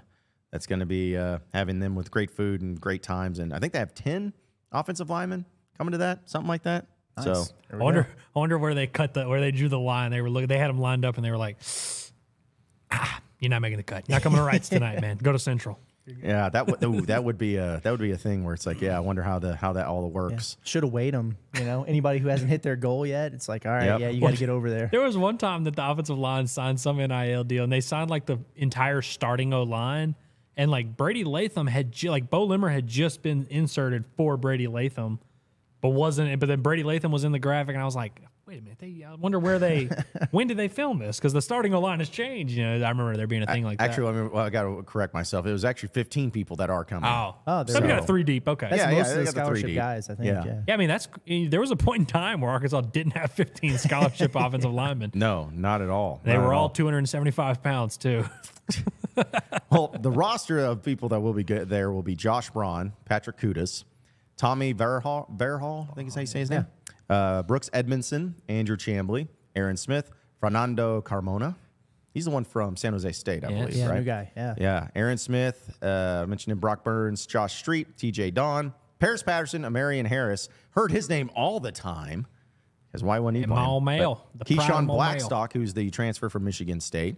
Zuri Madison, Amari Wiggins, Kobe Branham, Kai Hamilton, and Addison Nichols. So that will be who out there. So Paris Patterson, large man. Paris Patterson's very large. Oh yeah, and he's actually lost weight too, I believe, and he's still like he might be the size of a planet. I think he's from East St. Louis. Yeah, he is. He played, dude. His high school in O-line, he was like the third best one. They had like their whole O-line went to like Michigan, Alabama, TCU. Like I think it was their whole starting O-line. We're hyping him up.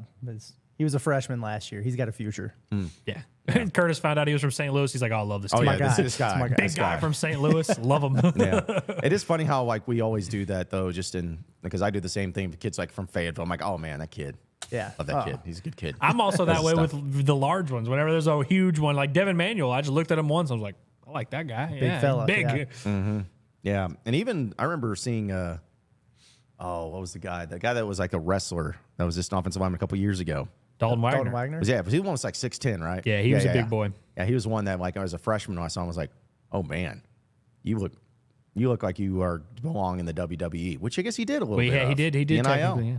I mean, maybe he'll be there real soon. We'll see him. We'll see how he's doing at the development center. I was looking for him at the Royal Rumble. Yeah, I had him at plus 9 million to win the Royal Rumble. Dalton Wagner. Jeez. By the way, Trey asked on our comments here. Trey says, will Natty State be getting in the NIL ball game? You bet your sweet Bippy we are. How do you think me and Curtis are here? You think we came here for no reason? Yeah. Name, image, and likeness is all I cared about from them. So we wanted to have it here. Our name's valuable. Our image. I mean, yeah. The likeness. I mean, it's questionable. It's there. For the Natty State video game that's coming out. Yeah, the Natty State bobbleheads that we're going to be putting out. Exactly. And, all that stuff that people will really buy up into. But yeah, no, we're going to be getting into it, and there will be some details on that here coming up very soon, folks. So be sure to stay tuned for that. I wanted to bring this up too, some other Razorback, I guess, baseball news. I know Andrew's so excited about this news. This is huge news, folks. Big news. Big news. Because Arkansas has 9 nationally televised baseball games. Love that. Come on. This baseball season. Not regional televised like on any of those crapperwares like Jefferson Pilot, man. We're talking about the big stuff. SEC Network. Mm-hmm. It's so funny. Like, you think there's any human beings that are like Arkansas baseball fans who like these are the only 9 games they watch? Because if you want to watch Arkansas baseball, you have the ESPN app. And if you have the ESPN app, it doesn't really matter if it's on TV or not. You know, like TV is just relative these days. Right. Yeah, people might be watching this on a TV. So it's like if you can watch us on TV, you can watch Arkansas baseball. I wonder like who this news like really, if there's anybody who's like, oh, can only watch them when they're on TV. It's kind of interesting to me that only one of these games is a road game. Like, I don't know. Like, I feel like Arkansas would be, you know, a team where if someone was hosting them, like, that's one you would want to put on television, you know? Yeah. It's kind of interesting. How about, well, I guess, both of those Texas Tech games. I was about to say, how about the two midweek games against Texas Tech being on national television? There ain't nothing ESPN else too. I remember Arkansas lost a midweek game to Oklahoma a couple years ago. On national television. I think it was that 2021 season, right? Yeah. And it was like their second loss of the year. I do remember people that. were like really pissed about it. And I was like, man, why is everybody freaking out? It's because it was like the only game on TV. So there's like a bunch of people watched for the it's like their first time. Yeah. Well, you got two LSU games on national TV of ESPN2, the Deuce. So you're going to have two of those games, two of the Texas Techs, as you mentioned, one of those being on ESPN2. SEC Network having the Texas Tech game is always interesting, you know, because one's not in the SEC, but that's neither here nor there. And then Florida is the other one that you're going to have two of the games on, and that is SEC Network on the 26th, but then noon ESPN2. So, dude, that Florida series, when it comes around, it's going to be so electric. Because, like, that's really the time when people really start turning it up and paying attention. Late April, the weather starts to get really Florida nice. will probably be top 3. Arkansas will probably be top 3. It's going to be good. Yeah. I just hope the weather is, like, nice instead of That's another thing is I bet, you know, I'm just predicting here. That'll be a route right when the weather's starting to literally heat up. Yeah, literally. And so does the action on the field. The bats, they'll all be hot, John. Yeah. We'll be hot. We'll be hot. Yeah, that's for sure. We'll be hot and bothered and getting after it. So, yeah, national games, television stuff happening. So great for the baseball team. Yeah. I mean, I get it. It's like kind of a cool deal too, but it just does really take me back to a time where it's like, man, if you were on national TV in anything, if you were on ESPN2, that was a big deal. Because I even remember, I believe it was in 2004 when Arkansas went to the World Series that year with, of course, Brady Toops hitting the grand slam. But then I believe they closed out against Florida State at home in the Supers. And that final game was on ESPN. And I remember it was the biggest deal. I don't know. I don't think it was a walk-off. It was like a walk-off double, right? No, I don't think so. Not in 04. They got confusing years. I think it was 09 is what you're thinking They of. did beat, you're right. 04 was one, I think, I forgot who the pitcher was. But anyways, it didn't matter. It was just, I remember being on ESPN and, like, blowing people's pants off. They're like, whoa, college baseball is on ESPN? Yeah. And now, it's like, you know, you can get it anywhere and anytime, any place. We're spoiled. We're very spoiled. Yeah, well, I mean, like, that's why it's like Chuck Barrett, he was the way I consumed Arkansas baseball for, like, 10 years. You know, up until I got into, like, I guess the SEC Network was 2013 or 14 when it finally... 2014, yeah, I believe, yeah. I mean, up until I got into high school, it was really hard to watch Arkansas baseball. I used to listen to the radio like a... You know, Chuck Barrett, man. That was... Because, of course, you had Paul Eels, Mike Nail, and Chuck Barrett kind of for the big three. That was iconic. Oh, yeah. It's iconic right there. But and I also loved it when Rick Schaefer would get on the call sometimes, too, because nobody could make a single sound more exciting like it was a walk-off home run than Rick Schaefer. That guy would lose it all the time, is it just if it was a single. So, but man. By the way, speaking of radio, I mean, we're talking about how you can watch all these games now, but Phil, anytime you're forced to, I'm forced to watch or listen on the radio, I'm like, oh man, but at least we got Phil. Phil and Bubba. Phil and Bubba are just a magic duo. Phil and Bubba are great. They got really good. That's good chemistry. Well, they're just two like opposite personalities that are just perfect together. Yeah, in Phil's those very situations. like articulate and like very like detail oriented and doing all this, and Bubba's just there with a badge, being like, "What's up?" Like showing up like 5 minutes before the game starts. What are we talking about? Bet you can hit one out there, man. Yeah, who we playing? He's like wearing his big. He's perfect for it. So I love that. A few comments coming in. Kingsley says, "Are any of y'all coming to DFW for the baseball games?" Yes, me and Andrew will be there. We'll be there. We'll be square, and we'll be fair. Good one.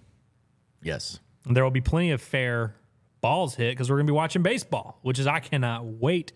And I'm also glad that it's not the first weekend of the season. Yeah, you get a little teaser. I like getting James to play Madison. the school with a name as their team name as James Madison. I like that. Are those games on TV? Can we watch those on Watch ESPN? You can watch them on SEC Network. As long as it ain't Flow Sports, then we'll be good. Oh, now the DFW games. Oh, I know. We won't have to watch them on Flow Sports. We won't. But yeah. Apparently Kingsley won't either. Apparently not. Caden also says a Natty State front license plate would be BA.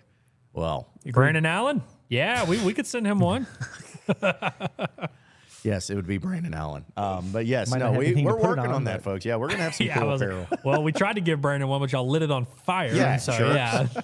Yeah, you terrible human beings. So, Wilson says, John, have you ever been in a love triangle before? What do you think this show is right now? I with was us like, three? I mean, it's exactly what We this should is. just When call we went this to lunch segment the earlier, love I triangle. really almost floated the idea of a love triangle Instagram story. Should have. And then throwing the little triangles. I guess it's also tried out or whatever the girl. I don't know. Anyways, could have done that. But no, this is our own little love triangle on the John Nabors show. So thank you for John's asking. love life is a lot more like a line. He's going this way, and the person's also going that way away from him. Like it's just he's chasing him along. It's more like a line. I've never heard it described that way before. But it's If not the we worst were going way. to give a shape for your love life, I don't think triangle is the one. No. Or like an octagon's probably not a good one either. No. The fact that it closes is Trapezoid. why it doesn't work. You don't want a trapezoid. Love trapezoid anything too. Start bringing up just bringing up shapes. Have it. Jeez. Oh, jeez. Zach says Wrights tomorrow. Yes, we're going to be at Wrights and go. Johnson. Can't wait for it. Not going to wrongs. That's for sure. Not going to That's for wrongs. sure. Going to Wrights. Wrights Pull up. barbecue. Yeah. Well, yeah. What do you, 'cause I think. well, only the cool people pull up. Well, yeah. Brisket and burn ends is all I really. I mean, I love it all. And the mac and cheese. I would say the mac and cheese is honestly so like good, But yeah. I'm gonna get the pulled pork nachos.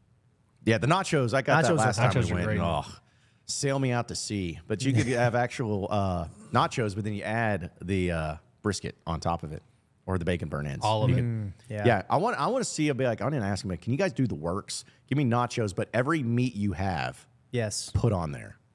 I'll pay for it. Like I don't care if it's $50 or more. Like I'll just be like, give me the works. They're gonna ask you to pay for it when you order food. They're gonna Really? I ask. thought it was free.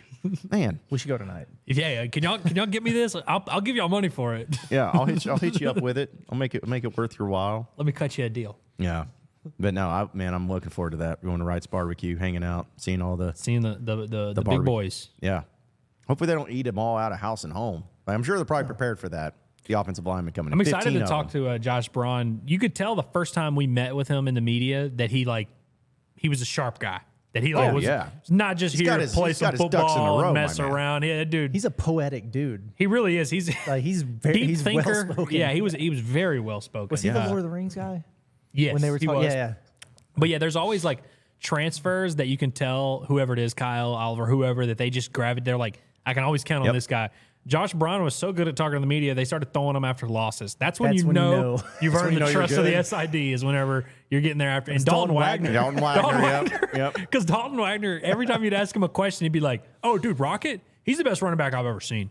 Oh, yeah. Andrew Armstrong, never seen a better receiver than that guy. It's like, so he was like their PR. It was like just, that's how we'd get our stories. Yeah, so probably Braun's going to be the guy again this year for them. But That's a Josh big Braun one is out not there. just like Dalton Wagner where he just says good stuff. Like Josh Braun will really think about it, and he's like, Yeah, he's here's very. why we're struggling. He Yeah. reminds me a lot of Justin Smith as an interview. Yeah. Because he That's was a good very call. much that way. You ask him a question, sometimes I would even wonder if he heard me, but he's like pondering. Yeah, he's- he'll he's- just kind of be like, and then he'll give the most thoughtful answer. You know, I love that. Yeah, because like I interviewed Josh Braun just last year during the season, and for those of you who may not know, just give you a little idea of when it comes to like doing NIL interviews, at least the way that I did it on the Buzz last year, is that it was pretty tough sometimes getting guys to get to a certain schedule, because some guys would be like, oh, I got class, oh, I got this, I got that. I'm like, okay, well, your class schedule doesn't change every week. It's kind of stays the same, so I don't buy that. But either way, but Josh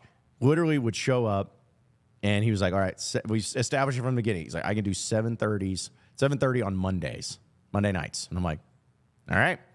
And I kid you not, every Monday at 7:30, he was sending me a text like, we doing this? And I'm like, yes.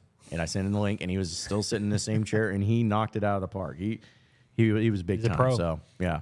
I like guys like that. The thoughtfulness, I think, is what's really cool too. Because some players would just give you the, we're just taking one game at a time, and Yeah, you can tell know. at least like, I mean, it's not that. No, I guess we're setting the bar pretty low. That like he at least thinks about things before he says them, and he like cares whenever we ask him questions. True. The bar's low, but you could tell when the guy's like really there trying to give good answers and trying to be as informative. And so Josh Braun, I'm excited to hang out with him. Yes. Yeah, the whole offensive line, and I want to see who's the people that eat the most. And it's over there too. Yeah. Like we'll have the scoops after this. We'll be like, hey guys. Yeah. we're gonna, and we'll be looking forward to catching up with him here on the show. So we'll give the people what they want. Yeah, Kudus. Well, he was attacking them, guys. Yeah, He was going it down. He's locked in this offseason. Dude, I can't wait to have one of them or all of them just be like, we're gonna try to interview him like right in the middle of it. Like, bring your food and just eat during the interview.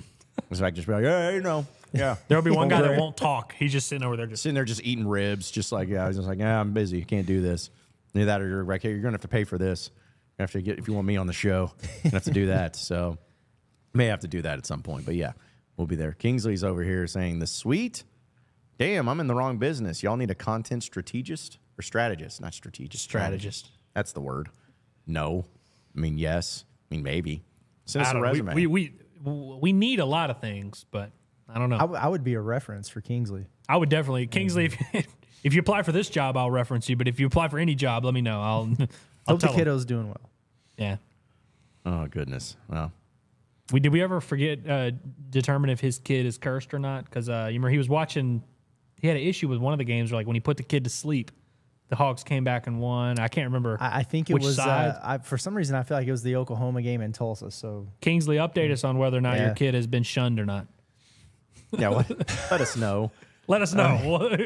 Your kids, jeez. Anyways. Exorcism, baptism, we'll figure it out.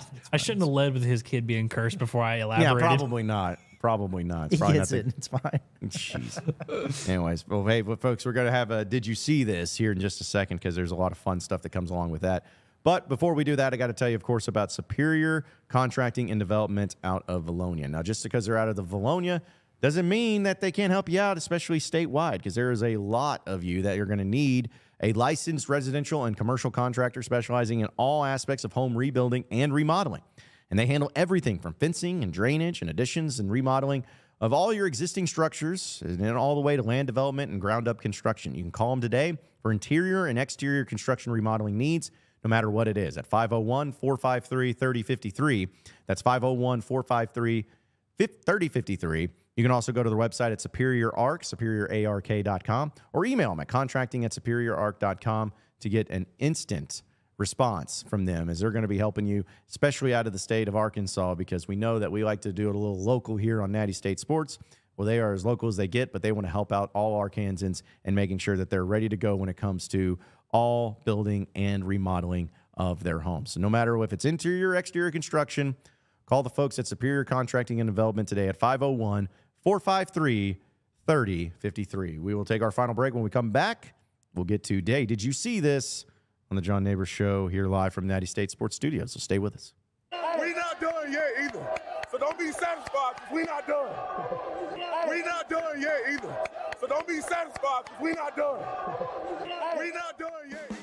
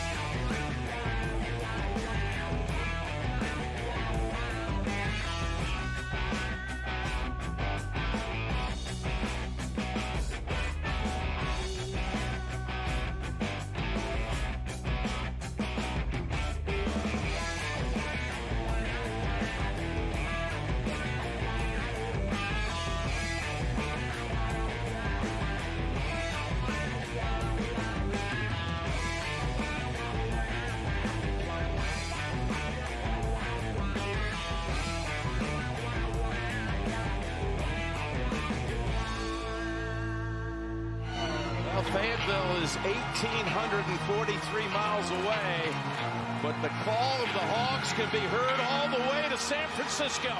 Let's stick my dick in the mashed potatoes. Go Hogs. Powered by Arkansas, for Arkansas. Every time you put a mic in my face, I'm going to say Arkansas. The John Nabors Show is live from the Natty State Sports Studios.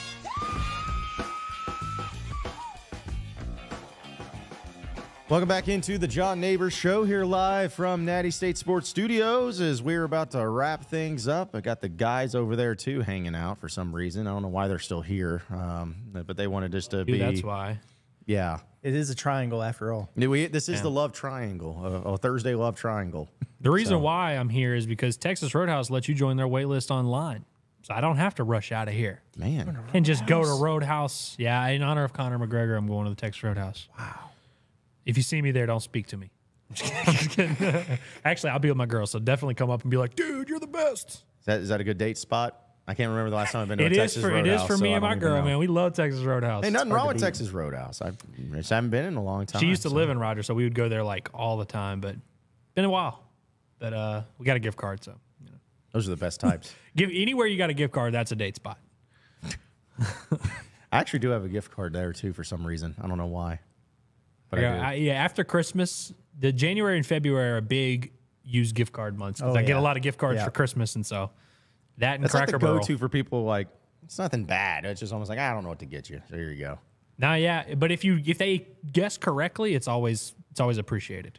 That's true. I appreciate the guess as opposed to like just the Amazon gift card or just the, you know what I mean? Yeah, the Amazon gift card is really Amazon tough. gift card's clutch. Yeah. You say it's clutch? Yeah. That's it's phoning clutch. it in. That's phoning it in. That's what I'm saying. Like, if you got me an Amazon gift card for happy. Christmas, John, I'd be like, this guy. Yeah. I would appreciate it more if you get somewhere specific, you know? Well, yeah, but if you're someone who shops on Amazon a lot, that's fair. Maybe if it's like that person really shops on Amazon, some people. But you learn what someone thinks about you. I don't be getting on Amazon. So if y'all give me an Amazon gift card, you learn what someone thinks about you based on the gift card they get. Like, what if somebody handed you a Red Lobster gift card? I'd use it. And I would use it too, but I would use like, it. I'd be like, I haven't been to Red Lobster in forever, yeah, so it's like interesting. But yeah, if someone, but like my mom used to give me a B-Dubs gift card every year. Oh heck yeah! I've gotten a lot of those. I've gotten dozens. Chili's. Many a date. Yep, Chili's. Many a first date has been fumbled by me taking someone with my B-Dubs gift card. I don't know why it didn't work. Like Michelle's brother, like he got us a gift card for Feed and Folly. And so we like that place, but like he lives in Connecticut, so he had to do some research and talk to people. You know, it's like the thought. Yeah, that's interesting. Yeah. Especially for someone that's not from here. If they get you a specific one like that, that is pretty cool. But Amazon is good. You could tell when they got it from Target too. When they were shopping at Target and said it's like that gift card stand over there that's got the rotating thing. Especially back when I used to be fat man. Back when I was fat man, I'd be getting all kind. I'd be getting McDonald's, Sonic gift cards. Man, it's crazy. Yeah. Sonic. But if someone gives me a Sonic gift card, it's like I respect. They know you. Yeah, they know me. And then the best thing about it is when you do a gift card to a restaurant or a fast food restaurant that has an app where you already get discounts like Sonic anyways. That you can load them into, that you don't have to like swipe. Yeah. They're making it too easy for us these days. Too easy for us. A few things I wanted to bring up. This is just a question. Not that it's like big breaking news because who gives a crap. But the Packers apparently hired Boston College's head coach, Jeff Hafley, to be their new DC. My question is would you rather be a head coach of a Power 5 program in college football, or would you rather be an assistant coach in the NFL?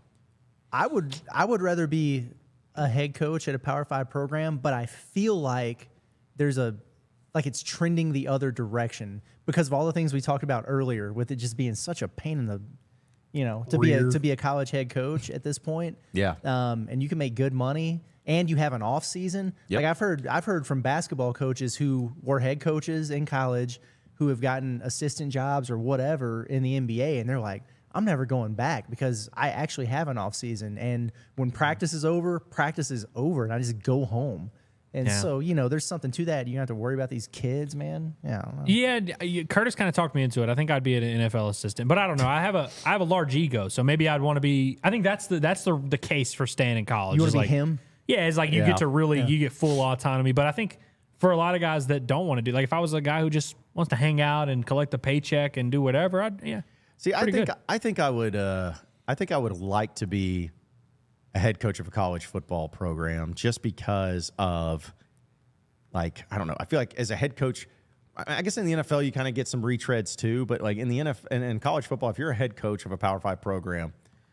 And I guess he's retired now. I was about to say you could just go into Nick Saban's rehab program and be all right. But now you can't even do that anymore. So I don't know. Maybe I would rather be a defensive coordinator. But it's also Boston College. I'm like, I need to talk to Bob about this hire is what I need to do. Yeah. Yeah. He'll have an opinion. That's for sure. Yeah. Okay. Yeah. I'm not sure like what like Bob is a Packers fan and has been a Packers fan, but he always like brings up being like anytime when the Jets and Packers played and everything, he would try to like do something. I don't know. He's part owner. Weird. So what's that? He's part owner. Yeah. Packers. You could own the Packers. Mm-hmm. Is he really? Yeah. They do a weird thing where like they literally like yes, you can please tell me. You could pay like $50 and get a certificate and you're like a part owner. So there's like a bunch of people in Green Bay who own the Packers. Own 1% of 1%. How do you get on top of that though? Like how do you do that? Like is it just something you pay for? Like is it just like, hey, you I want to do just this? sign up and pay for it. Yeah. Well, I don't know. I just found that kind of interesting because it was just like I think that like especially in the NFL with the way that they really do their justice of try to like get the fans involved, but then they really don't care as much. So, but yeah, in that case they do. Let's see. Also, there was another story I want to bring up here. That's not it. This one. So Chris Collins, he got the head coach of Northwestern gets ejected, but it was like the game had ended. So like, the fact that he got ejected and the game ended, like I'm gonna play this and see like look at this stuff. This is always funny when it happens. So good.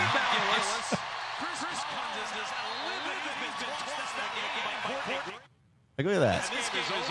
Like yeah, like I just like I'm laughing so hard at it because the game's over. He lost, but he gets ejected, and so like it's just.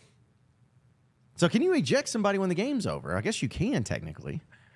Yeah, and I mean, what does it do? I don't know, but there was some coach. That's incredible, man. The UConn head coach. What's his name? Hurley. Yes. There's a video of him where he's like celebrating like crazy, and he's like, yeah, and then he like realizes he has to coach, and then he like calms down. And he's like, and he goes and does it. I love those videos too when the guy's like trying to celebrate, but he has to go shake the other coach's hand. I love how he's getting the fans like you know, he's like woo. That's a classic ejected guy move to rile the fans up. That's a classic. That's really good. I don't blame him for being ticked, by the way. Yeah, because what was it? The free throw discrepancy was like just stupid. Well, it's crazy, and then Zach Edey can just do whatever he wants, and it's always a foul against him or on him. You know, like he just bullies guys down there. You can't guard him, and it's just always a foul. It's crazy. Well, the problem is that obviously Purdue was playing to win, and Northwestern was playing to develop. And so that's true. That's what happens. There. Yeah. But how about Northwestern being 6-3? Hey, they're good. I mean, they beat they beat Purdue earlier in the year. Yeah, I love when Northwestern's good. I love how he still like made sure to stop. Like, look at this. Yeah, he makes sure to go over. He's like, okay, hey, Matt, I'm good. Okay, wait, well, I'm gonna go talk to Matt. Yeah. And make sure that he's not Mose. I'm not mad at him. I'm just mad at those guys. You guys say bye to the lads. Hey, Matt, come over here. Good job. Yeah, good job, Matt. Thanks, man. Appreciate the fans. See ya. Yeah, you guys are great. Yeah, but those officials, those are crap. That assistant is not as good as Ronnie Brewer, by the way. At the get back, hold back. He's not a good get back guy. Yeah, he needs to be better at that.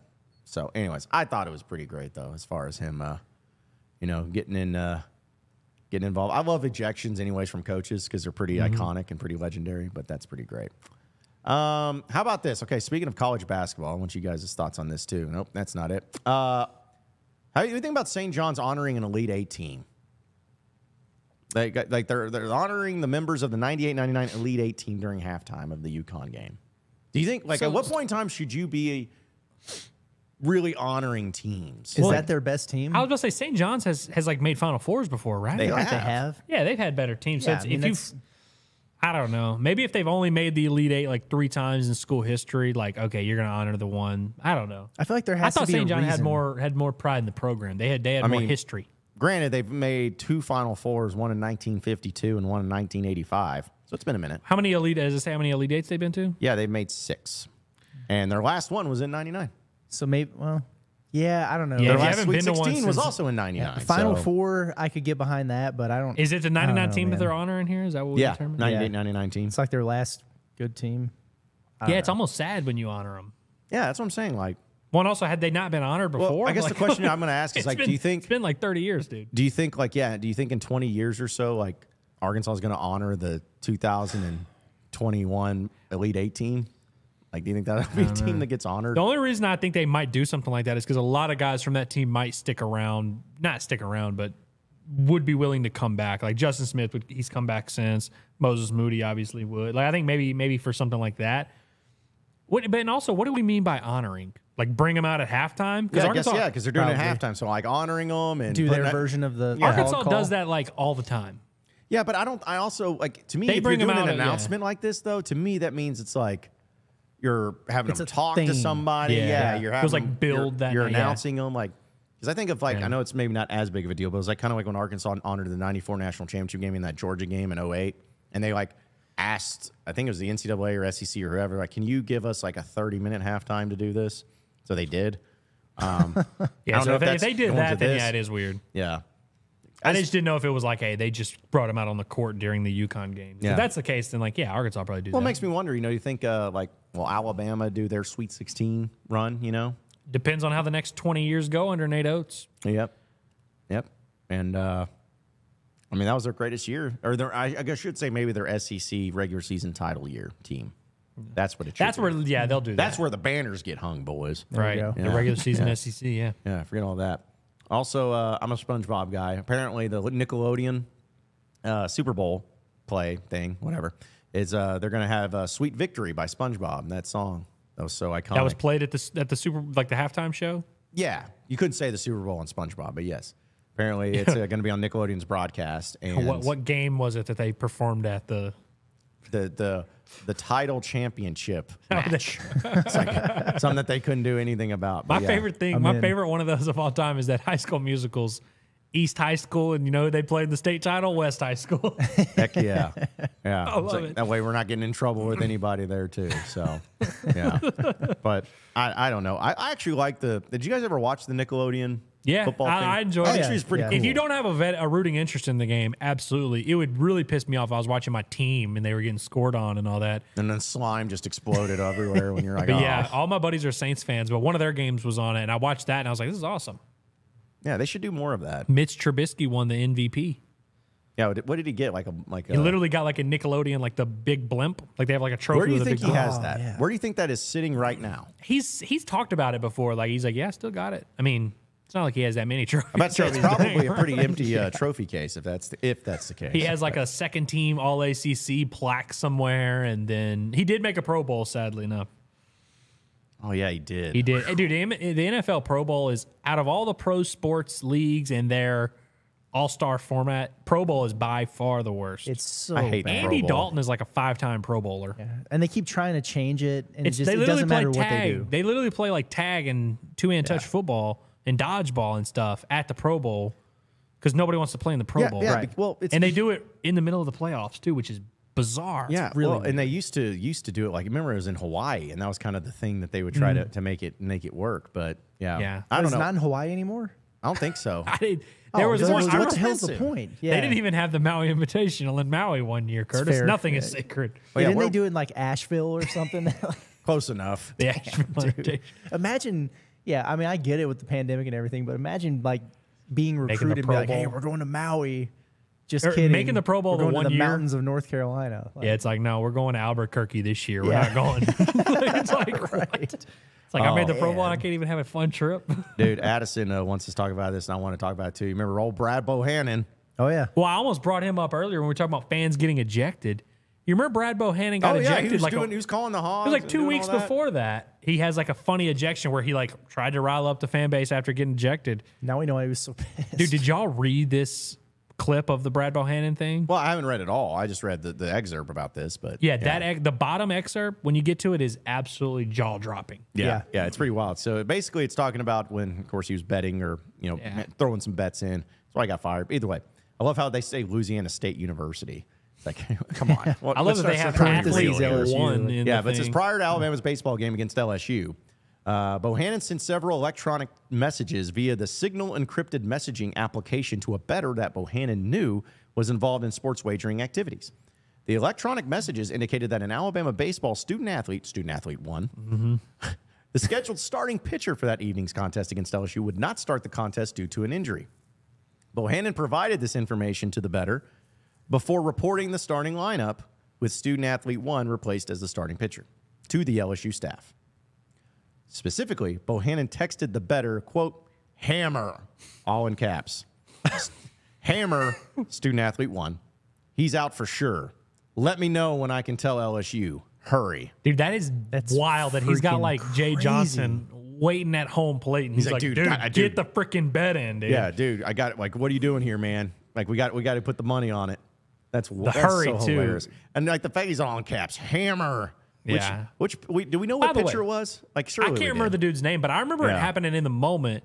And checking back later when I saw that all that happened, I was like, wait a minute, their Friday night start. I forgot his name. He pitched really well against Arkansas. Well, Addison's saying in our comments, he says another wild thing is that the pitcher he scratched is now at LSU. That's not true. It was Luke Holman pitched for them. Okay. It wasn't him. I'm about to say, I was like, wait a minute. It was there. They had a different, I forget his name. He pitched at Arkansas and pitched really well. It's going to kill me, that dude's name. But no, it was Luke Holman. Interesting kid. But scroll down to did they have the part about what his buddy responded to or what his buddy did who got him in trouble? How they got caught? Let's see. It's got the negotiated resolution. Oh, yeah. It says shortly after receiving the electronic messages from Bohannon, the bettor attempted to place a $100,000 wager on the LSU baseball team at the BetMGM Sportsbook at the Great American Ballpark in Cincinnati. But the sportsbook staff limited the bettor to a $15,000 wager. The bettor then attempted to place additional wagers involving the April 28th Alabama versus LSU baseball game, but the sportsbook staff declined the wagers due to suspicious activity. Yeah. This suspicious activity included the bettor's insistent demeanor to get the bet placed and statements to sportsbook staff that the bet was, quote, for sure going to win, and, quote, if you guys only knew what I knew. Attaboy. Wait, really subtle right there. Really subtle. He says the suspicious activity also included the bettor showing sportsbook staff messages from Bohannon and explaining that the messages were Bohannon, informing the bettor that Alabama was scratching its starting pitcher before the game and before Bohannon started at LSU. I tell you, don't ever bet, don't ever do what you're doing here, insider betting. But if you're trying to place a bet and the guys are not convinced that you are a legit bettor, do not show them proof that you are not a legit bettor. If you're trying to convince them, you got to let me place this bet. I'm doing it because I know for a fact it's going to win due to a very illegal activity. Like this that is a wild. It's showing them the text. That's crazy. This reminds me of something to where if it's like if my brother who does not sports bet, I'd be like, okay, you go do this. This would be like somebody like, I need a bet. Well, you can't. Well, no. I'm telling you, it's going to win. I don't know if you know. Like Brad Bohannon, he's the coach. I'm friends with him, and I know it's going to work. See, look, here's text messages from him. Oh, sir, yeah, like you're just completely busted, and now you're right. Like that is like. Do crazy. you think Brad Bohannon has talked to that guy? Like, what do you think he said to him? Because he literally cost him, like, not only money, but also did you his read job. like how much he's banned? His ban is crazy. He ain't coaching in college baseball No. again, dude. I mean, he shouldn't. No, he shouldn't for sure. But it's crazy that over just his friend being an absolute idiot, like one of the dumbest people alive. Name dropping him right there is just like, I got text messages, my man. I've got proof that I'm breaking the law. Okay, man. so here's and it kind of reminds me of that funny NBA on TNT clip of Chuck, Charles Barkley says, do not commit crimes with checks. It's like kind of the same thing. It's like, folks, if you're ever going to do this, as Andrew was pointing out, when you walk in and you're trying to put a $100,000 wager on it and they limit you to $15,000, you know what you do? Okay, $15,000. Yeah, you just walk away. Or you go to a different sports book. You know what I mean? You just you place your $15K and then you $15,000, I'm sure would have been a nice chunk of change.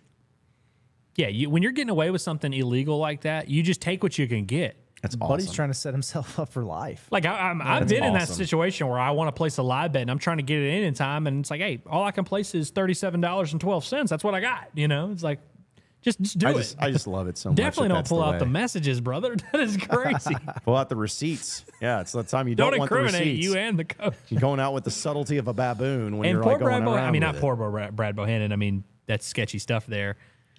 It's tough that he's just never going to coach in college again. And if his buddy would have just shut up. It's all we're taking. That is so. It's like a 15-year show cause. Yeah, and he can get hired, but you can't coach an NCAA baseball game for the 5 years after getting hired. So like, that's like Bruce Pearl stuff. He should just coach JUCO ball or something. Yeah, like be the sketchiest JUCO coach of all time. That'd be awesome. Just be like I don't know, like do what was it, the movie Hoosiers? Because Gene Hackman's character, he got banned or whatever because he fought a player. Like go down to the high school ranks in some small town in baseball and teach the there you kids go. about Coach how to play. Carter. And, just a little do those redemption things. story. Yeah, just do those things. That'll work out. Lead a for team you. to the Little League World Series. The Brad Bohannon documentary in 100 years is going to be awesome. Can't wait. Can't wait for it to come out. Well, folks, that does it for us. Appreciate everybody listening in and watching into the John Nabors Show. So be sure to like and subscribe to the show on iTunes, on Google Play. Is it iTunes? It's not even iTunes anymore. It's Apple. Good grief. What am I, 80? Yeah, it's not a thing. My goodness. All right, it's on Apple. It's on Google. It's on YouTube. It's on Facebook. It's on X. It's on all that stuff. But we appreciate everybody listening and watching in. Come out to Wrights tomorrow. We'll be out there streaming live, and we're going to get it done. So for Andrew Ellis and Curtis Wilkerson, I'm John Nabors. Same sports show, same sports channel tomorrow afternoon at Wrights Barbecue in Johnson. And stay with us, folks, because we're going to have a lot of great content coming up on Natty State Sports.